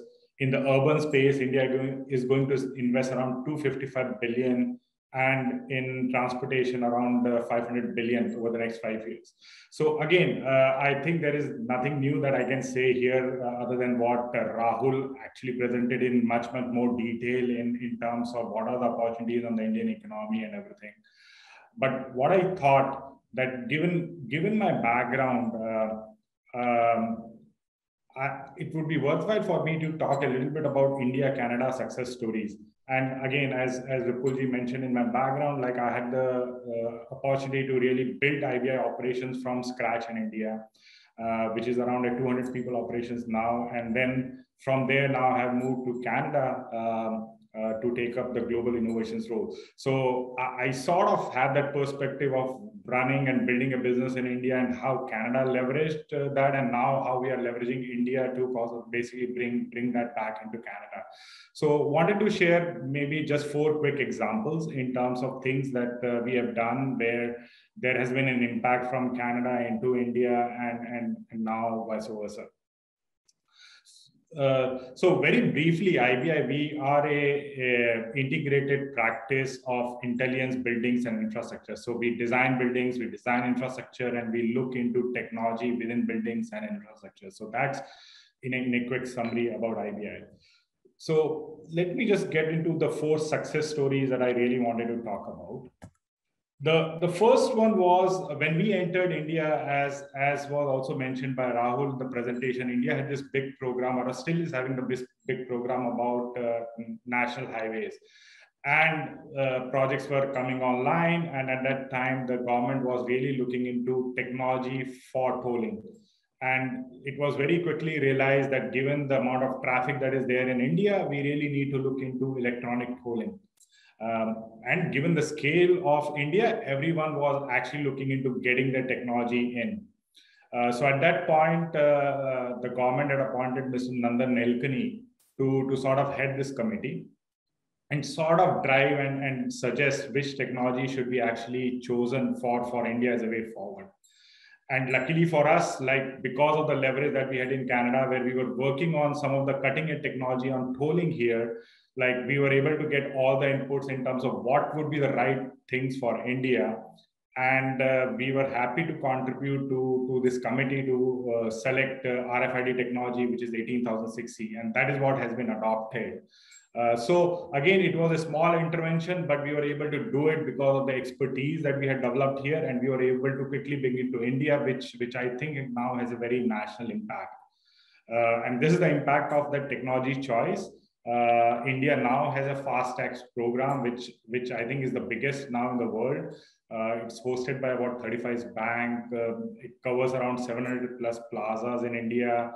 Number of vehicles passing every month through this tag program is over 200 million, and it's collecting like 31.77 billion rupees every month. So huge impact. And again, I think from Canada had contributed in one way from the Kennedy for the choice of technology, but now what we can really learn from India is how really you can implement it and scale it. I think it is fabulous to see how India has implemented this in the last 6 to 7 years.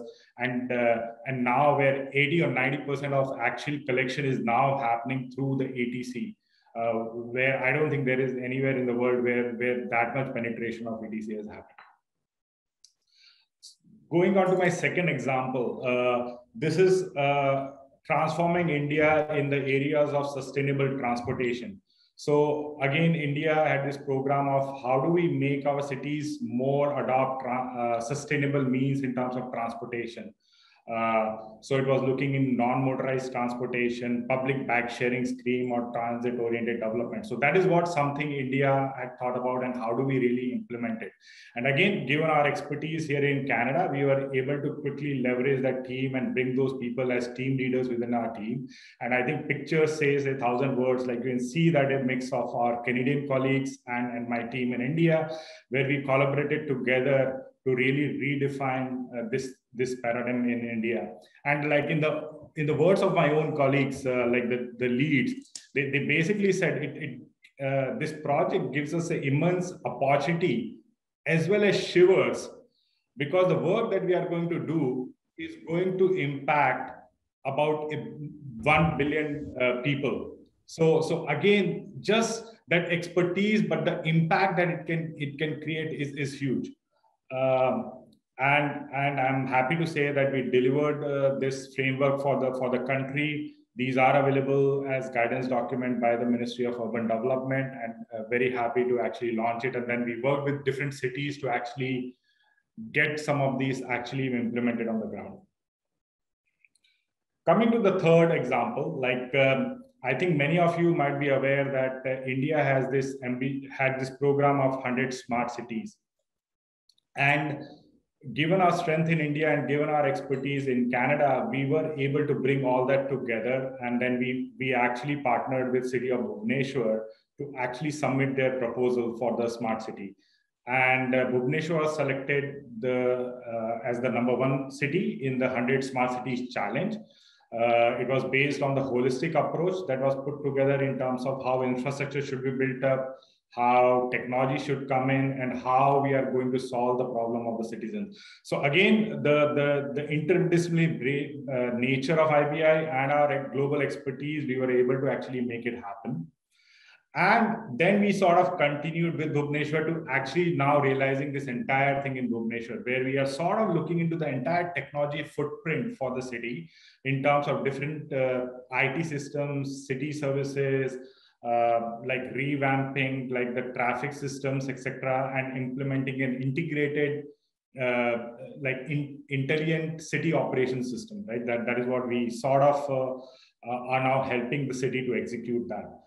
We have also been helping the city to really revamp their infrastructure and change the city landscape, change the placemaking, or change the urban fabric of the city.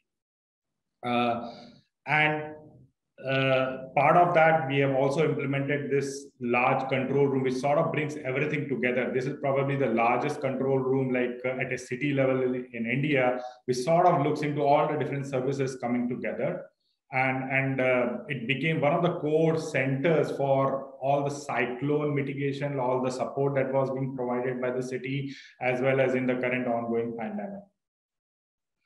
And again, from a success story perspective, like again, we have held hands of Bhubaneswar throughout the journey, where we have helped them in terms of building the basics, setting their benchmark, facelifting the Bhubaneswar, really revamping what Bhubaneswar is about, their profile in the country, and like really reimagining their assets. So again, as a result, today Bhubaneswar is considered to be one of the most livable cities in India. It's first in the citizen perception survey, and it's the second in the most livable cities in India in less than a million population. So again, a huge impact because of the expertise that we were able to bring there. Needless to say, like this, the city and all these projects have won many awards internationally as well as within India. So that's essentially my third example. The fourth one, again, is coming back to Rahul's point about huge opportunities in India. So India has some of these ambitious programs like the BharatNet. BharatNet is the ambitious program of really bringing rural broadband to like around 2.5 lakh communities within India. So it's powering the 2.5 lakh communities and providing them up to 25 megawatt Mbps of data coverage. And again, we are really proud that we are associated with this project. We are doing around 20,000 communities out of the 25 lakh communities that are there. So we are there in Chhattisgarh. We are working in Raipur. We recently got things in Andhra Pradesh. So again, a huge opportunity. And again, all that was possible because of the resources and experience that we had. So we had worked previously on Alberta SuperNet, where we actually had looked into the entire design and implementation of Alberta SuperNet. We have been working in the York region here in terms of the telecom network, and SWIFT in terms of the business plan. So again, bringing that expertise from here into Canada, into India, sort of helped us to get those projects. And also we brought the experts from here and took them to India to actually help us in this new area that we launched our expertise. So overall, I think that Indian economy definitely offers great opportunities. I think my examples would have shown that it's not just opportunities. Companies from Canada can actually leverage the opportunities and convert them big and really contribute in a meaningful manner. I think India, Canada, like they can be great partners. As I said, in some areas, Canada can lead, but there is a lot of learning that then happens in India that you can actually bring it back to Canada or other parts of the world. And the third area, which really is my passion, and this is my role now in IBI, is about the tech ecosystems. Canada has great tech ecosystems. The Waterloo, Toronto corridor has huge startup ecosystem. India has a huge tech ecosystems, and that's something that I think we want to leverage. We want to bring stuff from India to here and from here to India. So that's my quick remarks as far as the India story is concerned. Thank you. That was a fantastic presentation, Deepak. And we feel like moving back to Bhubaneswar. So thank you for doing what you are doing in India. And I believe Deepak has another meeting in about 5 minutes. So let me ask him his 2 quick questions, and then I will move to the next speaker, Ahmed Mubashir from AIMCO. Ahmed ji, with your apologies, I will ask 2 quick questions to Deepak first. So the first one is inherently innovation means something new, something out of the box and futuristic, while the governments and their bureaucracies are generally associated with slower decision making and being averse to out of the box innovative ideas. So as a global director of innovation for IBI Group, how do you match innovation to governments, and where do you see India, especially in becoming more future ready? I think my experience has been that India has been leapfrogging. Like some of the examples where I have actually myself been involved. As an example, the first example that I gave on ETC, it took Europe about 20 years to figure out the technology that has to be implemented into Europe. And in India, we chose the RFID technology, which was just like 2 years, like it was not completely proven, but India was willing to take the risk to pick that technology, given the cost effectiveness from an Indian environment perspective, the market perspective, the penetration it could create, and actually jump into it, believe in it, and sort of accelerate that, right? So that's an example of innovation in my mind, where a technology was not proven for like 10, 15, 20 years. It was 2 years or something into it. And then we made it as a national standard and sort of took it forward. And examples like smart cities that are happening, I think those are things where it offers huge opportunities. Yes, I think government cannot focus on like small elements, but like I think it is then up to companies like us how we fit some of those innovative things as a part of the projects or as a part of execution. Sure. IBI Group does projects in Israel, in Canada, in USA, UK, Oman, UAE, and other countries. Do you see a similar global trends and priorities emerging globally, or each market is still unique and different in terms of where it wants to be 10 or 20 years from now? I think each market is unique. In my mind, a company has to be global. Like they have to be global, where they have that expertise, but they need to understand local. Like you cannot apply a global solution just locally. It has to be really customized to that area or that country. And every country has its own nuances, the business nuances, how you do business, what are the things that would work, what would not work. So again, we always look at local. We look at how to bring the global expertise, but make it local. And that's our mantra. Sure. Thank you for that, Deepak ji, and apologies for going a little bit over time. But I think it was nice to hear from you. So Amarjot, I think he is right now in California. Are you still there, Amarjot, or? do you want to come back a bit later? No, I'm here. Okay, sure. So Ahmed, sorry once again, just a quick couple of minutes for Amarjot Sandhu. Nagasara, see if you can bring up his profile quickly.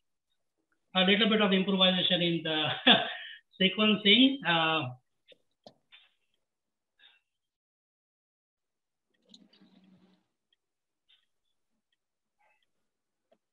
This is the agenda, not this one.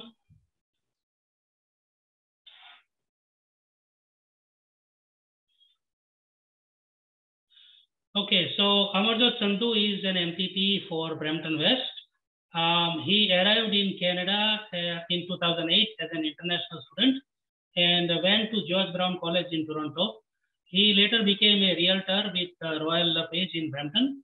Amarjot Sandhu is the member of the provincial parliament for the riding of Brampton West, and he is a parliamentary assistant to the Minister of Infrastructure, Government of Ontario. He is also a member of the Standing Committee on Public Accounts and a member of the Standing Committee on General Government. He is the first international student to be elected as a representative to the Legislative Assembly of Ontario, and he currently resides in his riding of Brampton West with his wife and his 2 kids.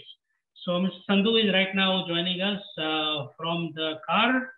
So over to you, Mr. Sandhu. And then after this, we have 2 more final speakers, Mr. Ahmed Mubashir from AIMCO and Mr. Prasad Gadkari from NIIF India. Those are the last 2 speakers.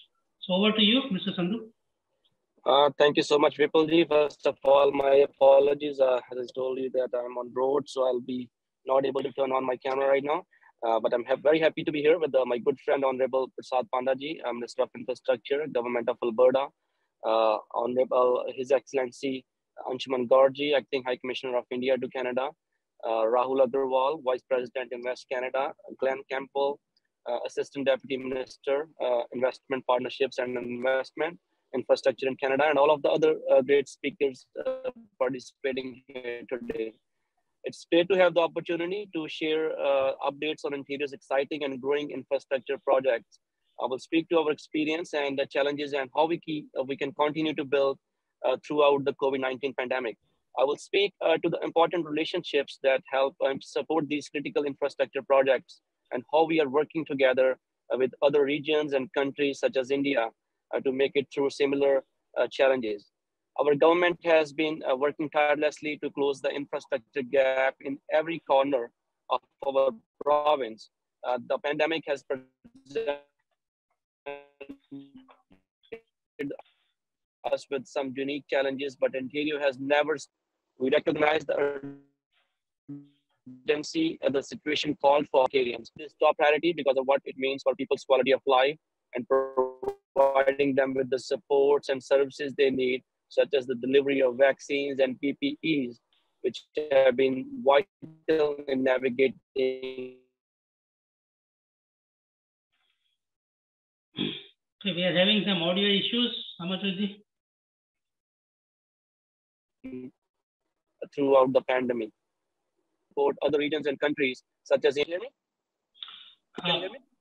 Yeah, no, go ahead actually. From time to time, Can you hear me? Yes, for now, yeah. Okay, thank you.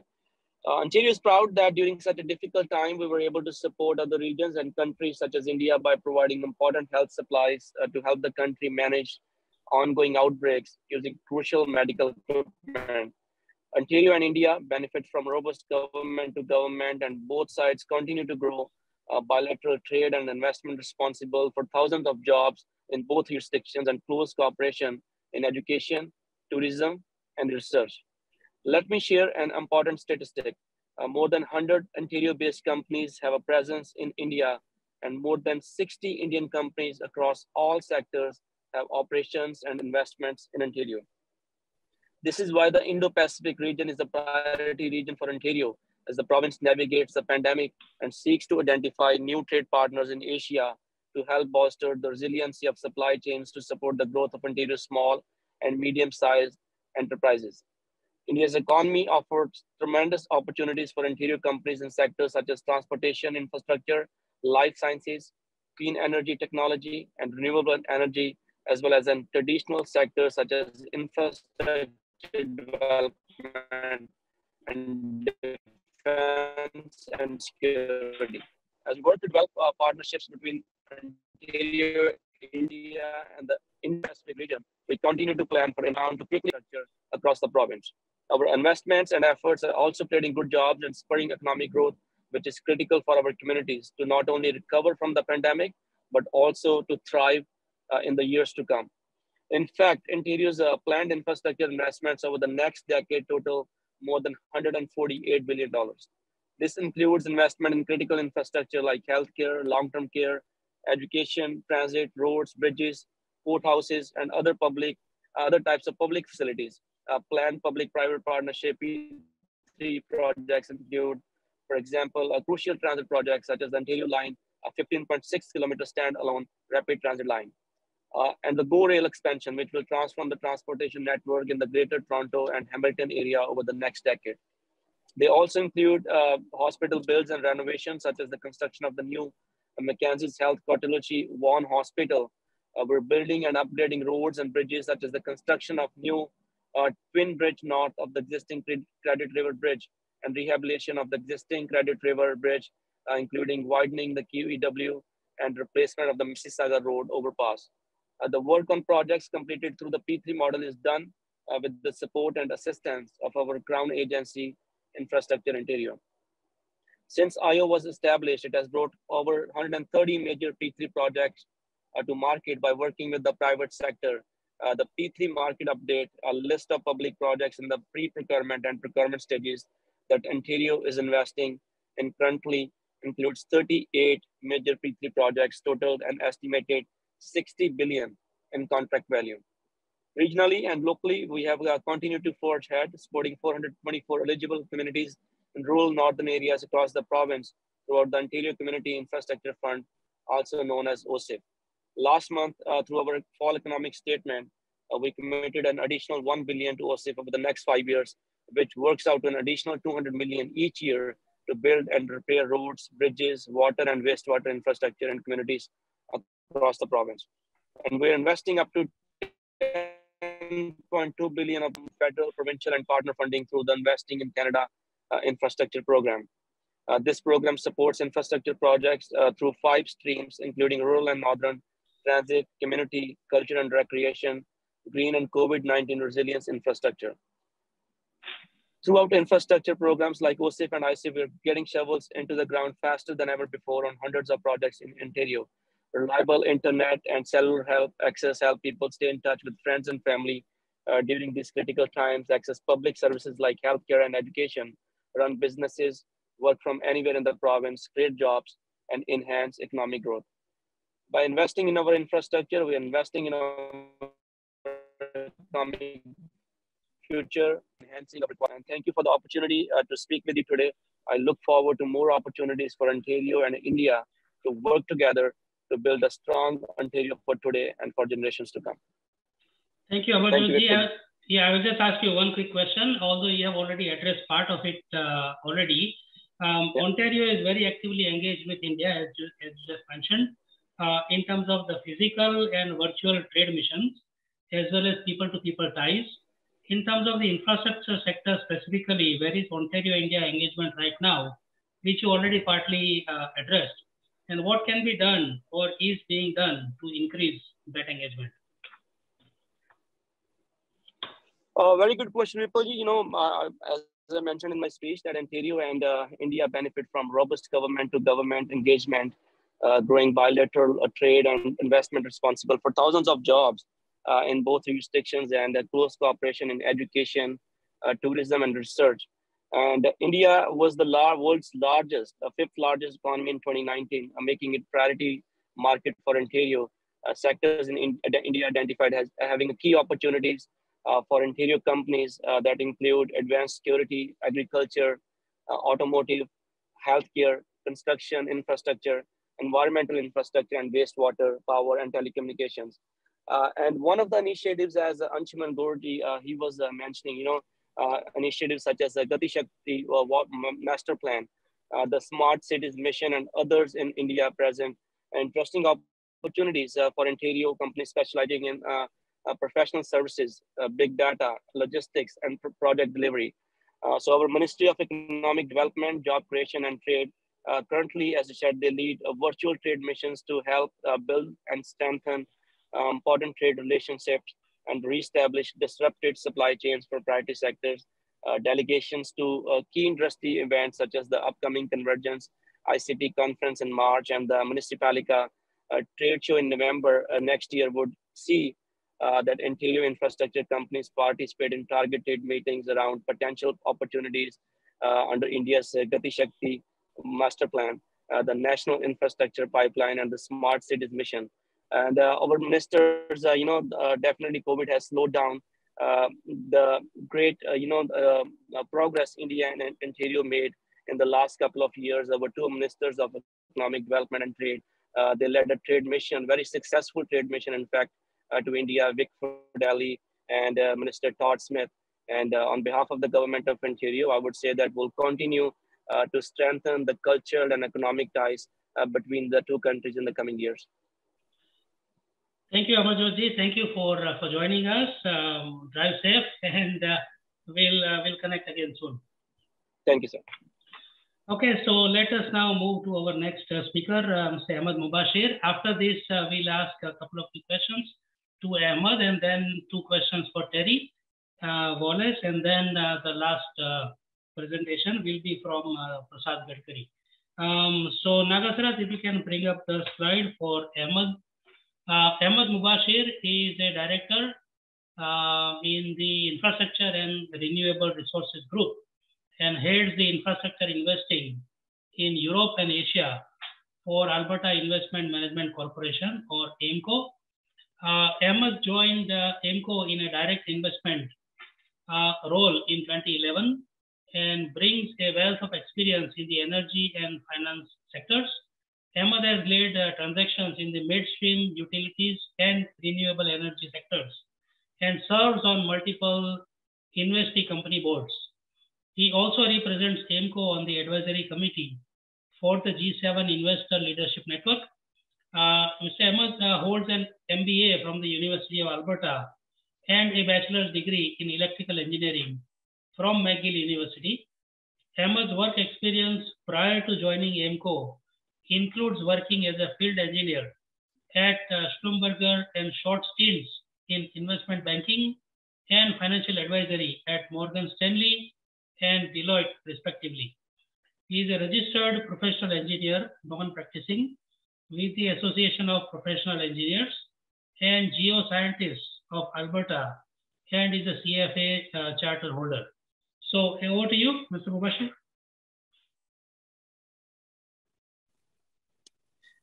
Thank you very much, Mr. Vipul. I appreciate I may be the second last speaker over here and running behind schedule. So I'll try to make my comments brief. First of all, thank you very much for inviting me to this panel. Just, I guess, a high level about myself and the company that I represent today. So as you mentioned, I'm a director in the Infrastructure and Renewable Resources Group. I head infrastructure investing for Asia and Europe out of our London office. I work for Alberta Investment Management Corporation. So we are an institutional investor based in Alberta, and we invest on behalf of government sector pension plans, endowment funds, and other especially government funds. We have roughly about 150 billion of assets under management. A portion of that, which is roughly about 12 billion, sits in the infrastructure group, and I am a director in that group. When it comes to our style of investing, it's indirect investing, which essentially means that we look to invest directly into assets without really going through a middleman or a fund in most circumstances.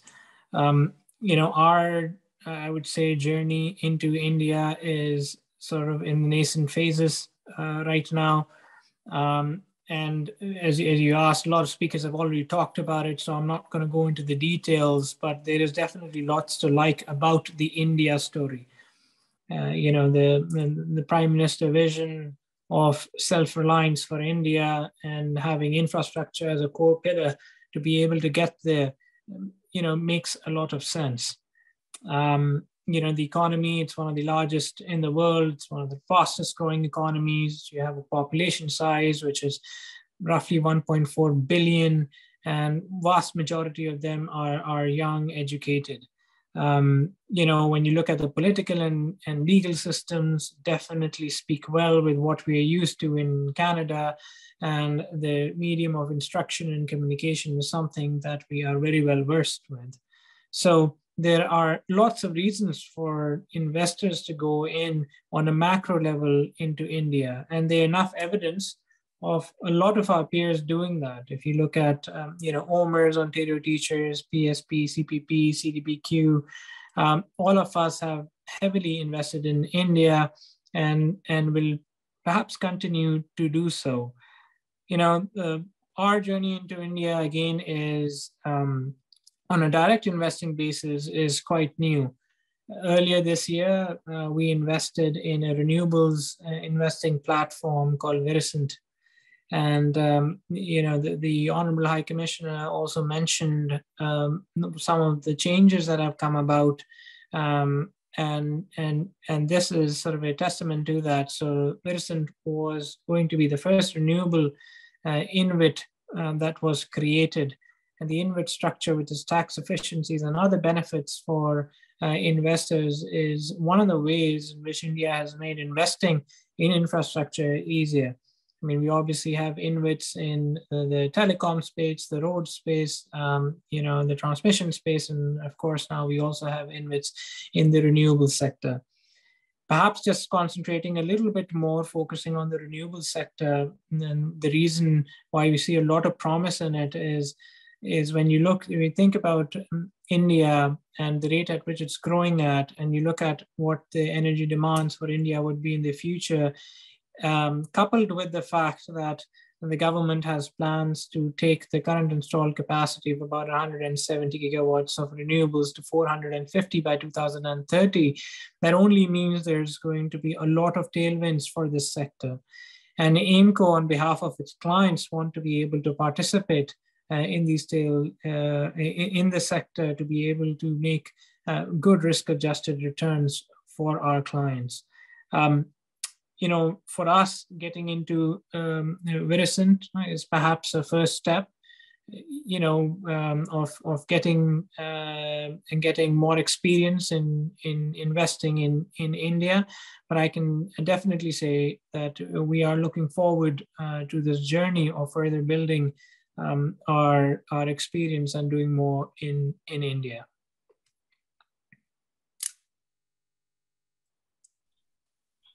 Okay, so thank you for that, Mr. Mubashir.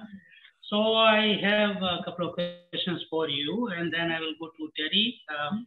As I mentioned earlier, AIMCO, as you mentioned, has over $150 billion of assets under management. Actually, you have already partly answered this question. How much of that is in India, actually? And why did you choose India? And where do you see AIMCO in the emerging India story going forward? Yeah, I mean, the thing is that AIMCO is, as you can imagine, the 150. I don't have the split of how much exposure we would have to India, because infrastructure is a very small component of the 150 billion of assets that we manage on behalf of our clients. I think on the infrastructure side, I can answer that, we have an increasing exposure to India. While we're starting small at the moment, but we do feel that we have a lot of runway to build on that. I would say when it comes to areas that we want to focus on, it is things like renewables, as I mentioned, and the transmission development that would be required to support the renewable proliferation within India. That is a sector that we are very much interested in. A second sector that we're also keeping a keen eye on is the transport sector, and we're looking to see how we could play that in the future. Okay. When you invest in a private company, people these days also look at their ESG record, environment, social governance. I think that is also an area of priority or focus for AIMCO as well. So does the same criteria apply to nations also? Because a sector like infrastructure does impact all three: environment, social, and governance. Absolutely. I think, that's the one thing that we are very proud of is our ESG track record. Actually, we have a dedicated group within AIMCO, which is called Responsible Investments. And we liaise with our Responsible Investments group on every investment that we do. If I can say that, when it comes to ESG benchmarking in the infrastructure space, AIMCO, along with some of our peers, were the founding members of GRESB Infrastructure, again, which benchmarks infrastructure funds and firms on their ESG efforts. So we've definitely been on the forefront on the ESG side. I can tell you that we take our ESG philosophy and also implement it across all of our investee companies, and where we have the influence, definitely look to influence them to incorporate all the best practices that we've learned through our ESG and responsible investing experience that we have across the globe, across various different asset classes. And we've successfully been able to do that, and we'll continue to do that wherever we invest. Thank you for that, Mr. Mubashir. Thank you for joining us today and also staying with us till now. We once again look forward to connecting with you soon. And also, as I mentioned earlier, to be inviting you to in-person roundtables that we will be hosting soon. So thank you for the same. Thank you. Now, I still have two questions to ask to Terry before we can go to our final presentation today from Prasad Gadkari of NIIF. So Terry, I think you have already addressed my first question, but I will still ask anyway. If you can tell us about LIA International's experiences in India. I mean, you have done projects in India, but if you can tell us how that experience has been and about your plans going forward in India. Yeah, well, the experience has been tremendously great. I think growing from 4 people on one project 20 years ago to 2,000 people working in India today would suggest that it's been a great experience for us. We want to be there, and it's worked out really well. When companies grow like this in new regions, those entities in the new regions take on their own way of doing things, and become less and less reliant on, say, the initial initiator like Canada. So one of the benefits we're seeing is that our operations in India are becoming more and more self-sufficient. Largely the work we do for the national highways or India railways, largely being managed by people in our New Delhi office. So we're at the point now where just whenever some expertise is needed from Canada, we provide it. Wonderful. And your company also has done projects in more than 50 countries, if I am not wrong. Where does India rank in terms of planning, executing these projects, and the ease of doing it in comparison to some of the other markets? And where do you think India can improve to become a more attractive investment and manufacturing destination?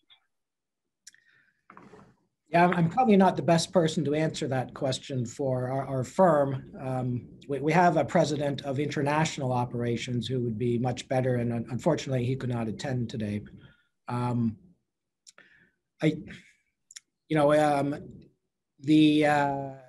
The countries we venture into, a lot of them, especially when we go for the first time, I'm sure there are always challenges in setting up the projects and dealing with the currencies that the project is done in. So I think having worked in India for much longer than these other countries, the ease of work in India is obviously easier for the company to deal with. I think every country has its unique challenges, both traveling and living conditions and the governments to deal with. I mean, most of our work is through international lending agencies that we work with on overseas projects. You know, I think dealing with those types of contracts is pretty customary or standard for us now. World Bank and African Development Bank, Asian Development Bank. So I can't really answer the question on where it's more difficult to work in, but I think we're continuing to work internationally, and it certainly hasn't reached a point where we're getting dissatisfied with working in any particular country. Okay, yeah, fair enough. That's fine. We do understand. So we'll ask that question to John next time. Next time we can grab hold of him. So thank you for joining again today, Mr. Wallace. Now we have the final presentation from NIIF India. I think that they have a lot of good information as well that you may want to see. So Nagasrat, if you can bring up the introduction for Prasad. This is our final speaker, final presentation for today. Although it has gone way over time, but I think it was all well worth it for all what we have heard today. So Prasad Gadkari is the Executive Director and Chief Strategy Officer for National Investment and Infrastructure Fund for NIIF in India. He has got over 2 decades of experience in areas of private equity, principal investments, joint ventures, project finance, and corporate and policy advisory. He is currently the Chief Strategy Officer at NIIF and is responsible for the strategic initiatives and policy advisory function.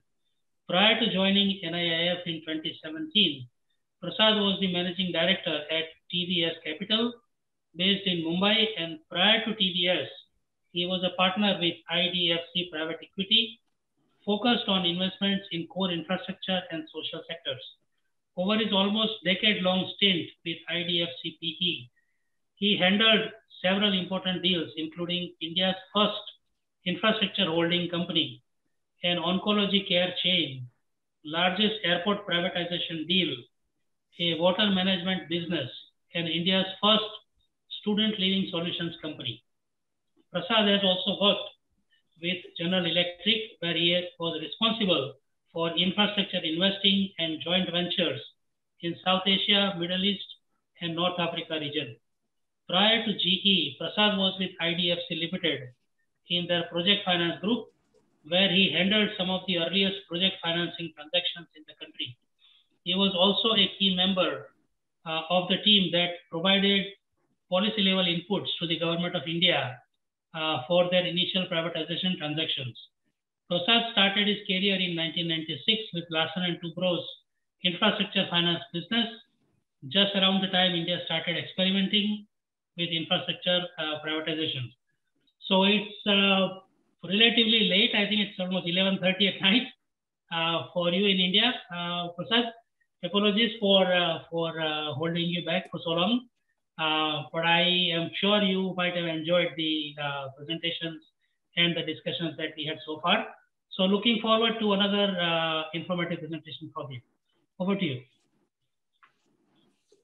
Thank you, Vipulji, and good evening to all of you. I hope I am audible. Yes, we can hear you just fine. Yes, I think it's, thank you for inviting us, and it's been fascinating to listen to everybody. Right from the High Commissioner, Mr. Anshuman Gaurji, Rahul's again made obviously a very punchy presentation on what is happening in India, and he's obviously lightened my work. A lot of what I would have spoken about, he's already covered.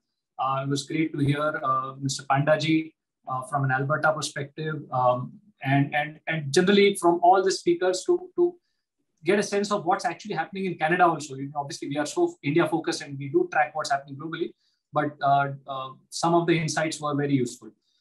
I'm going to share my screen, and frankly, I have four points I wanted to make. As I said, some of it has already been covered, so I'm not going to spend too much time on what's already spoken. Let me know if you can see my screen. Is it visible? Yes. Okay.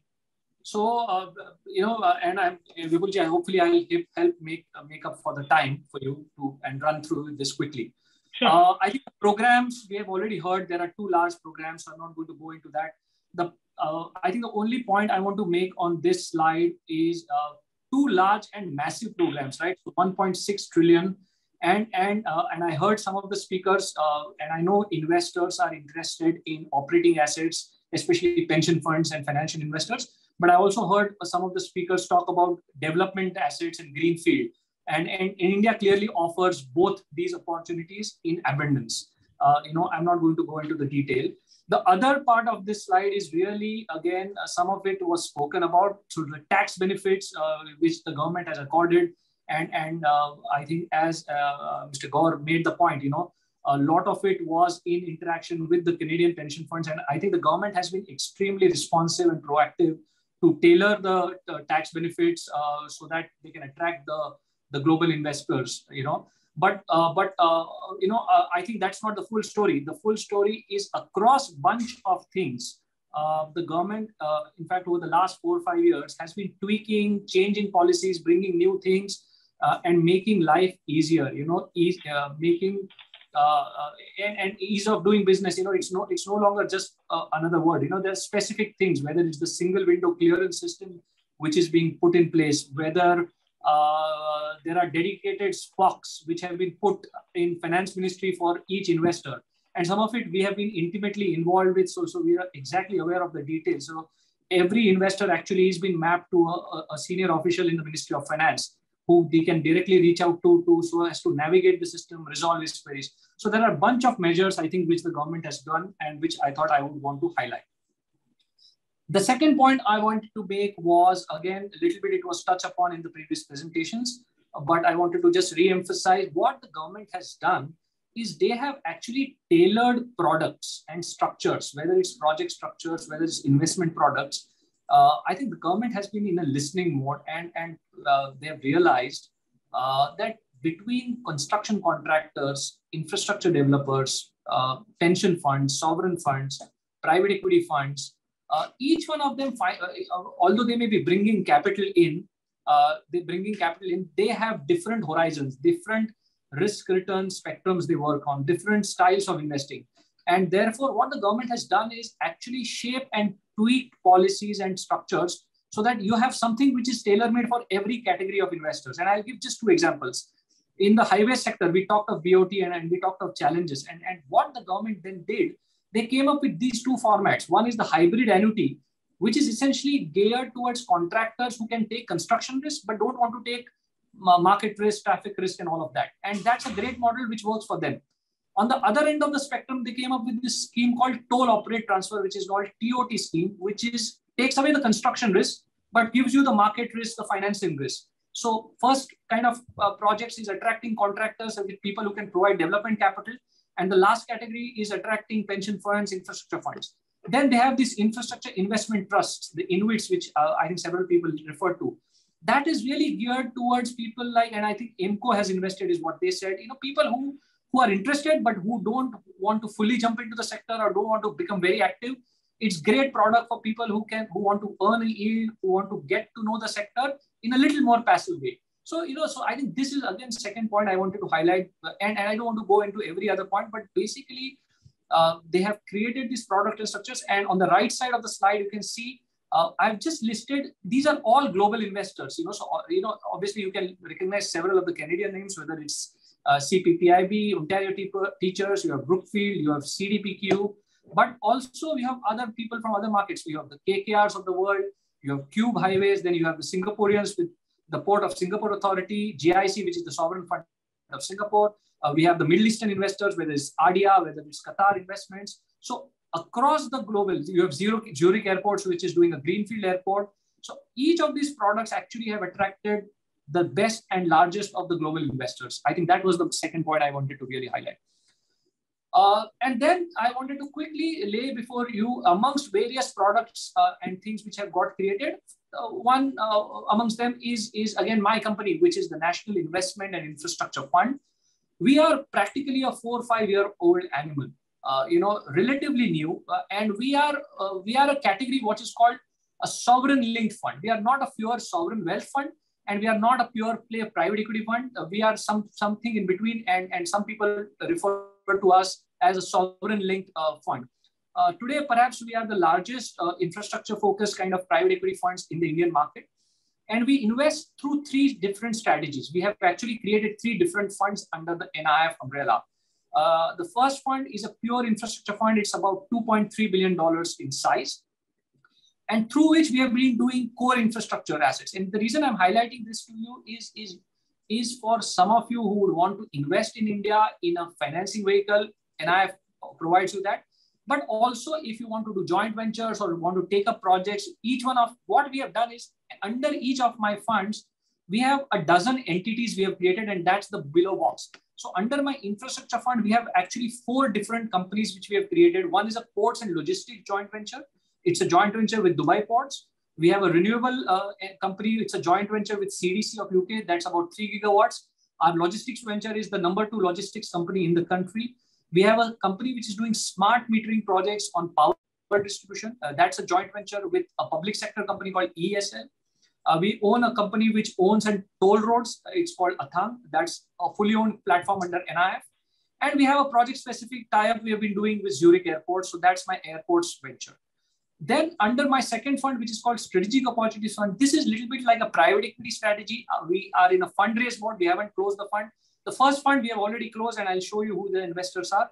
The second fund, we are still in a fundraise mode. We are talking to investors. We have got some of the first 2 investors, and now we are in the process of onboarding the balance investors. This is following a little bit of a private equity strategy. We have done 2 investments. One is a large infrastructure debt financing platform, almost $2 billion in size now. And one is a healthcare platform, which is really owning hospitals all across the country. We own almost 23, 24 hospitals all over India. And this is the second largest hospital chain in the country. And then we have a third vehicle, which is really what we call a fund of funds vehicle, through which we have incubated 5 different kinds of funds. One is a pure climate focused fund. It is, as we speak, we are announcing the closure. When I say closure, which means I will finish the fundraise. This is about $700 million fund, possibly the largest single country focused climate fund focused in a private equity style. And that fund is doing water, solid waste management, electric buses, battery storage, different kinds of things as businesses they are incubating. Then we have a fund which is doing affordable housing all across the country. And then we have one affordable healthcare fund and 2 private equity focused funds. So again, in a nutshell, we have, I just want to show maybe this slide quickly. Across all of these sectors, you can say from core infrastructure to private equity, we have a dozen entities.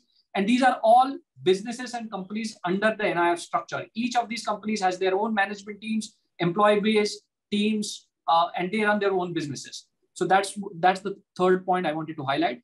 And the last point I wanted to make, as NIIF, I think we've been extremely fortunate to attract great network of partners. And again, the names you can see here are people who are actually investors, shareholders, joint venture partners. These are not MOUs or people who we are thinking here. These are real joint ventures or investors with us. The topmost corner is my parent investor, which is the Government of India, obviously, which is our largest investor. But NIIF, and probably I forgot to highlight, NIIF, the government has created as a public-private partnership, which means we are a private sector animal. Government has given us $3 billion, but they are a minority. They have actually given the majority stake in NIIF to all of these investors. Investors own 51% of NIIF. So that is our founding investor. Then we have some of the largest pension funds, and several are from Canada, as you can see. We have CPPIB, Ontario Teachers, PSP. We have Australia's largest pension fund, which is Australian Super as an investor. Then we have 2 of the sovereign wealth funds, Abu Dhabi Investment and Temasek from Singapore. We have the multilateral banks, which is Asian Infrastructure Investment Bank, Asian Development Bank, New Development Bank, and the DFC from the United States. And we have some of the largest Indian financial institutions, which is HDFC, Kotak, ICICI, and Axis. All of these are financial investors into NIIF. On the right side are all our operating sector or railways, or in the renewable energy side. Then some of the bottom ones are global partners, so Dubai ports, Zurich Airport, CDC of UK, British Petroleum, and the bottom quartile is really our private equity partners. So I think, as I said, I'm happy that we have been able to attract great partners, and I'm looking forward to more partnerships from more Canadian investors, both financial and operating. I think that, Vipulji, with that, I'm going to close. Those are the 4 or 5 points I wanted to really share today. Happy to take if you have any questions. Sure, absolutely. Thank you for the fantastic presentation, Prasadji. Yes, I have a couple of questions for you, and thank you for the High Commissioner to join us back. So my first question is, as you just mentioned, NIIF investors also include a lot of Canadian funds, CPP investments, Teachers Pension Plan, Homers, etc. So can you tell us what do the Canadian investors want from India? I mean, is there anything different than what the Singapore and Australian investors expect? Because we have a strong people-to-people ties between Canada and India, which is a bit more stronger than what we have with other countries. And what has NIIF been able to deliver for them so far? So, Vipulji, I think, I would say the Canadian investor, I don't want to compare and contrast investors, but clearly the Canadian investors are one of the most evolved and sophisticated investors, especially when it comes to infrastructure as an asset class. They understand it intimately.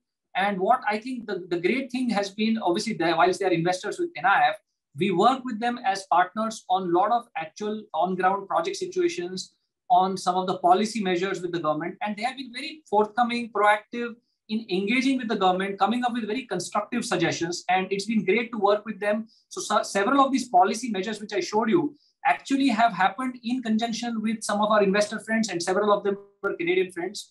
And they have been very constructive in offering solutions. So I think that's been, so that's how the partnership works. So while they are financial investors, we operate really at a multidimensional level, is what I would say.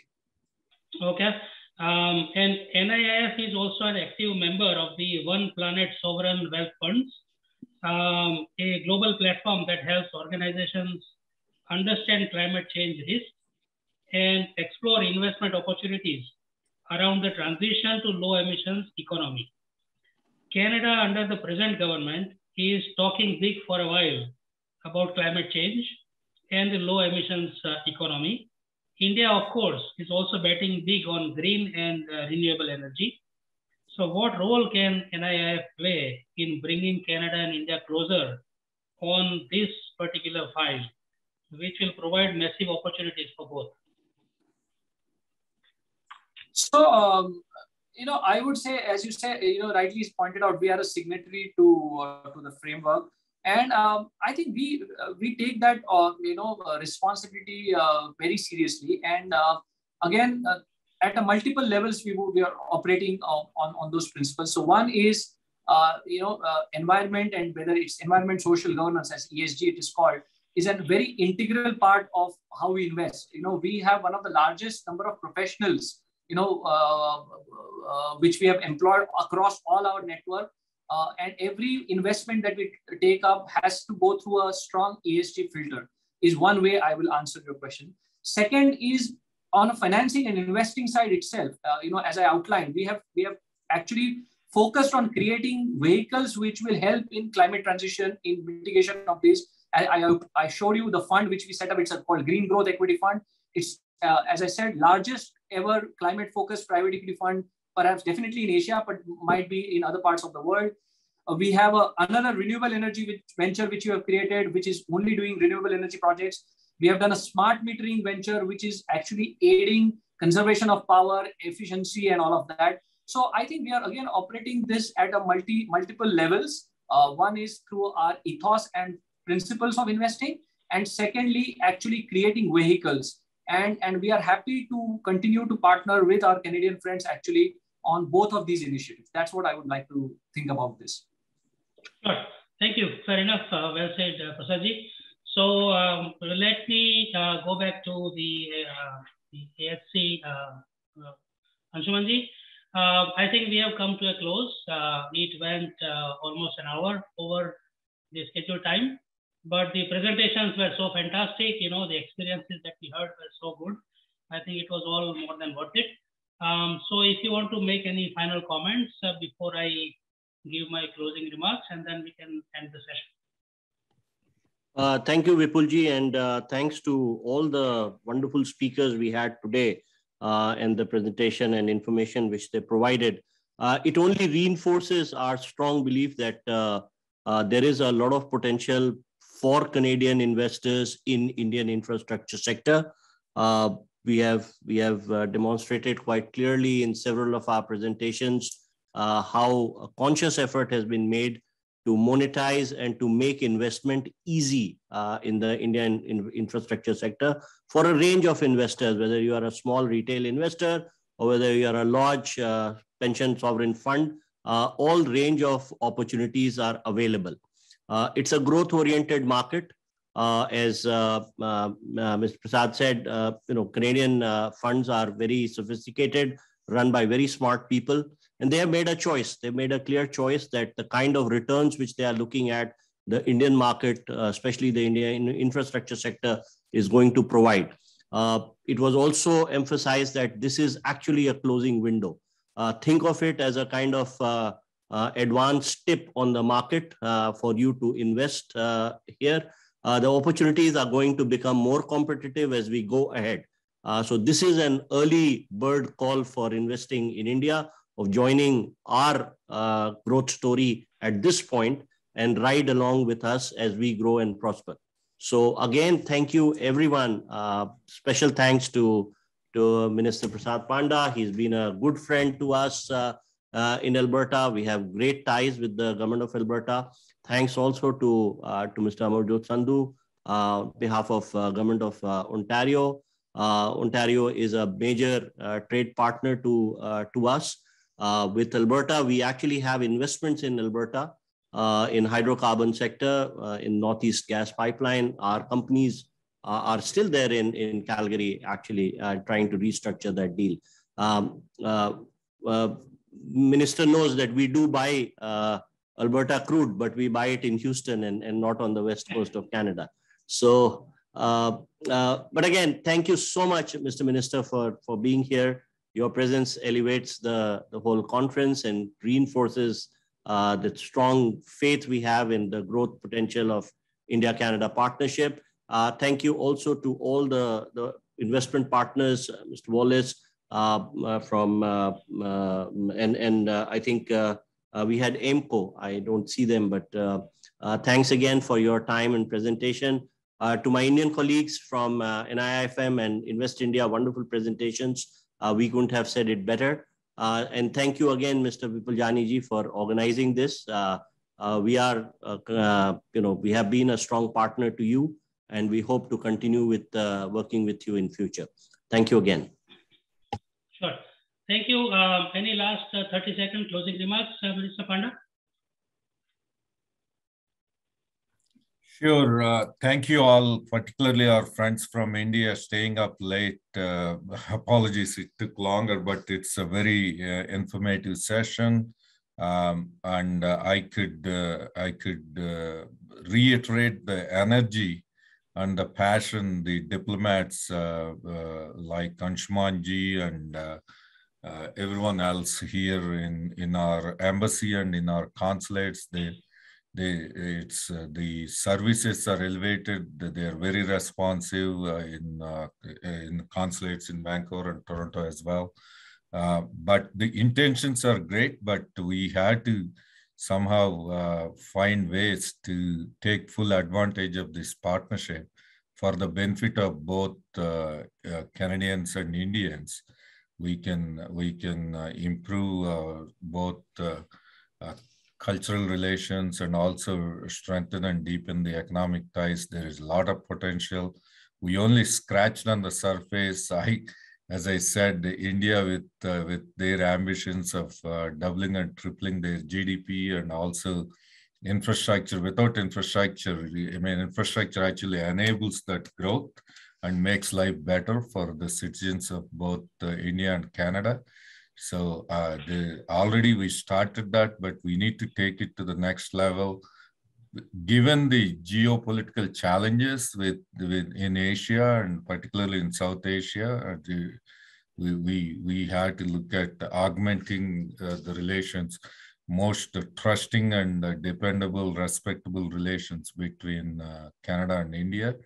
Alberta will play its role, but other provincial governments and our federal government, I think everyone will step up, but India also make it easy for, particularly in our farm sector, because I was talking to Minister Mo, Premier Mo, and also our own agricultural department and ministers talked to me about the certain challenges in, because India definitely needs our products, but, and also we are so grateful for Indo-Canadians for their contributions, like Vipulji and everybody contributing in all sectors of Canadian economy in every province. So we are so grateful and thankful for their contributions to make a better Canada, better Alberta. Thank you. God bless. Thank you, sir. So Rahul Agarwal, as you know, Minister Panda has expressed a strong, keen interest in joining hands or MOUs between Invest Alberta and Invest India. So let us take that process forward. And so I'll just deliver my 30-second closing remarks. First of all, thank you to all the speakers for their very valuable insights and sharing their experiences and those wonderful PowerPoint presentations today. There's a lot of detail actually in at least 4 or 5 presentations we saw today. This session video will now be edited and posted on the IMEC website, on all the social media platforms, and it will be shared with all the speakers as well. We hope you can also now join us later at the in-person roundtables. The 4th Make in India conference will now take place in a couple of months. So stay tuned for that. And before we go, let me once again thank all the IMEC sponsors one final time. Efficience Canada, Skylink Capital Corp, Previ Winning, ICICI Bank Canada, SBI Canada Bank, One Place, Akal Insurance Brokers, Home Hotel and Resort, our presenting sponsor for 2022, Tangentia, and of course, the High Commission of India in Ottawa for their tremendous support and guidance in putting these events together. So thank you everyone once again. The session is now closed. Thank you. Thank you. Thank you so much. Thank you. Thank you, everyone.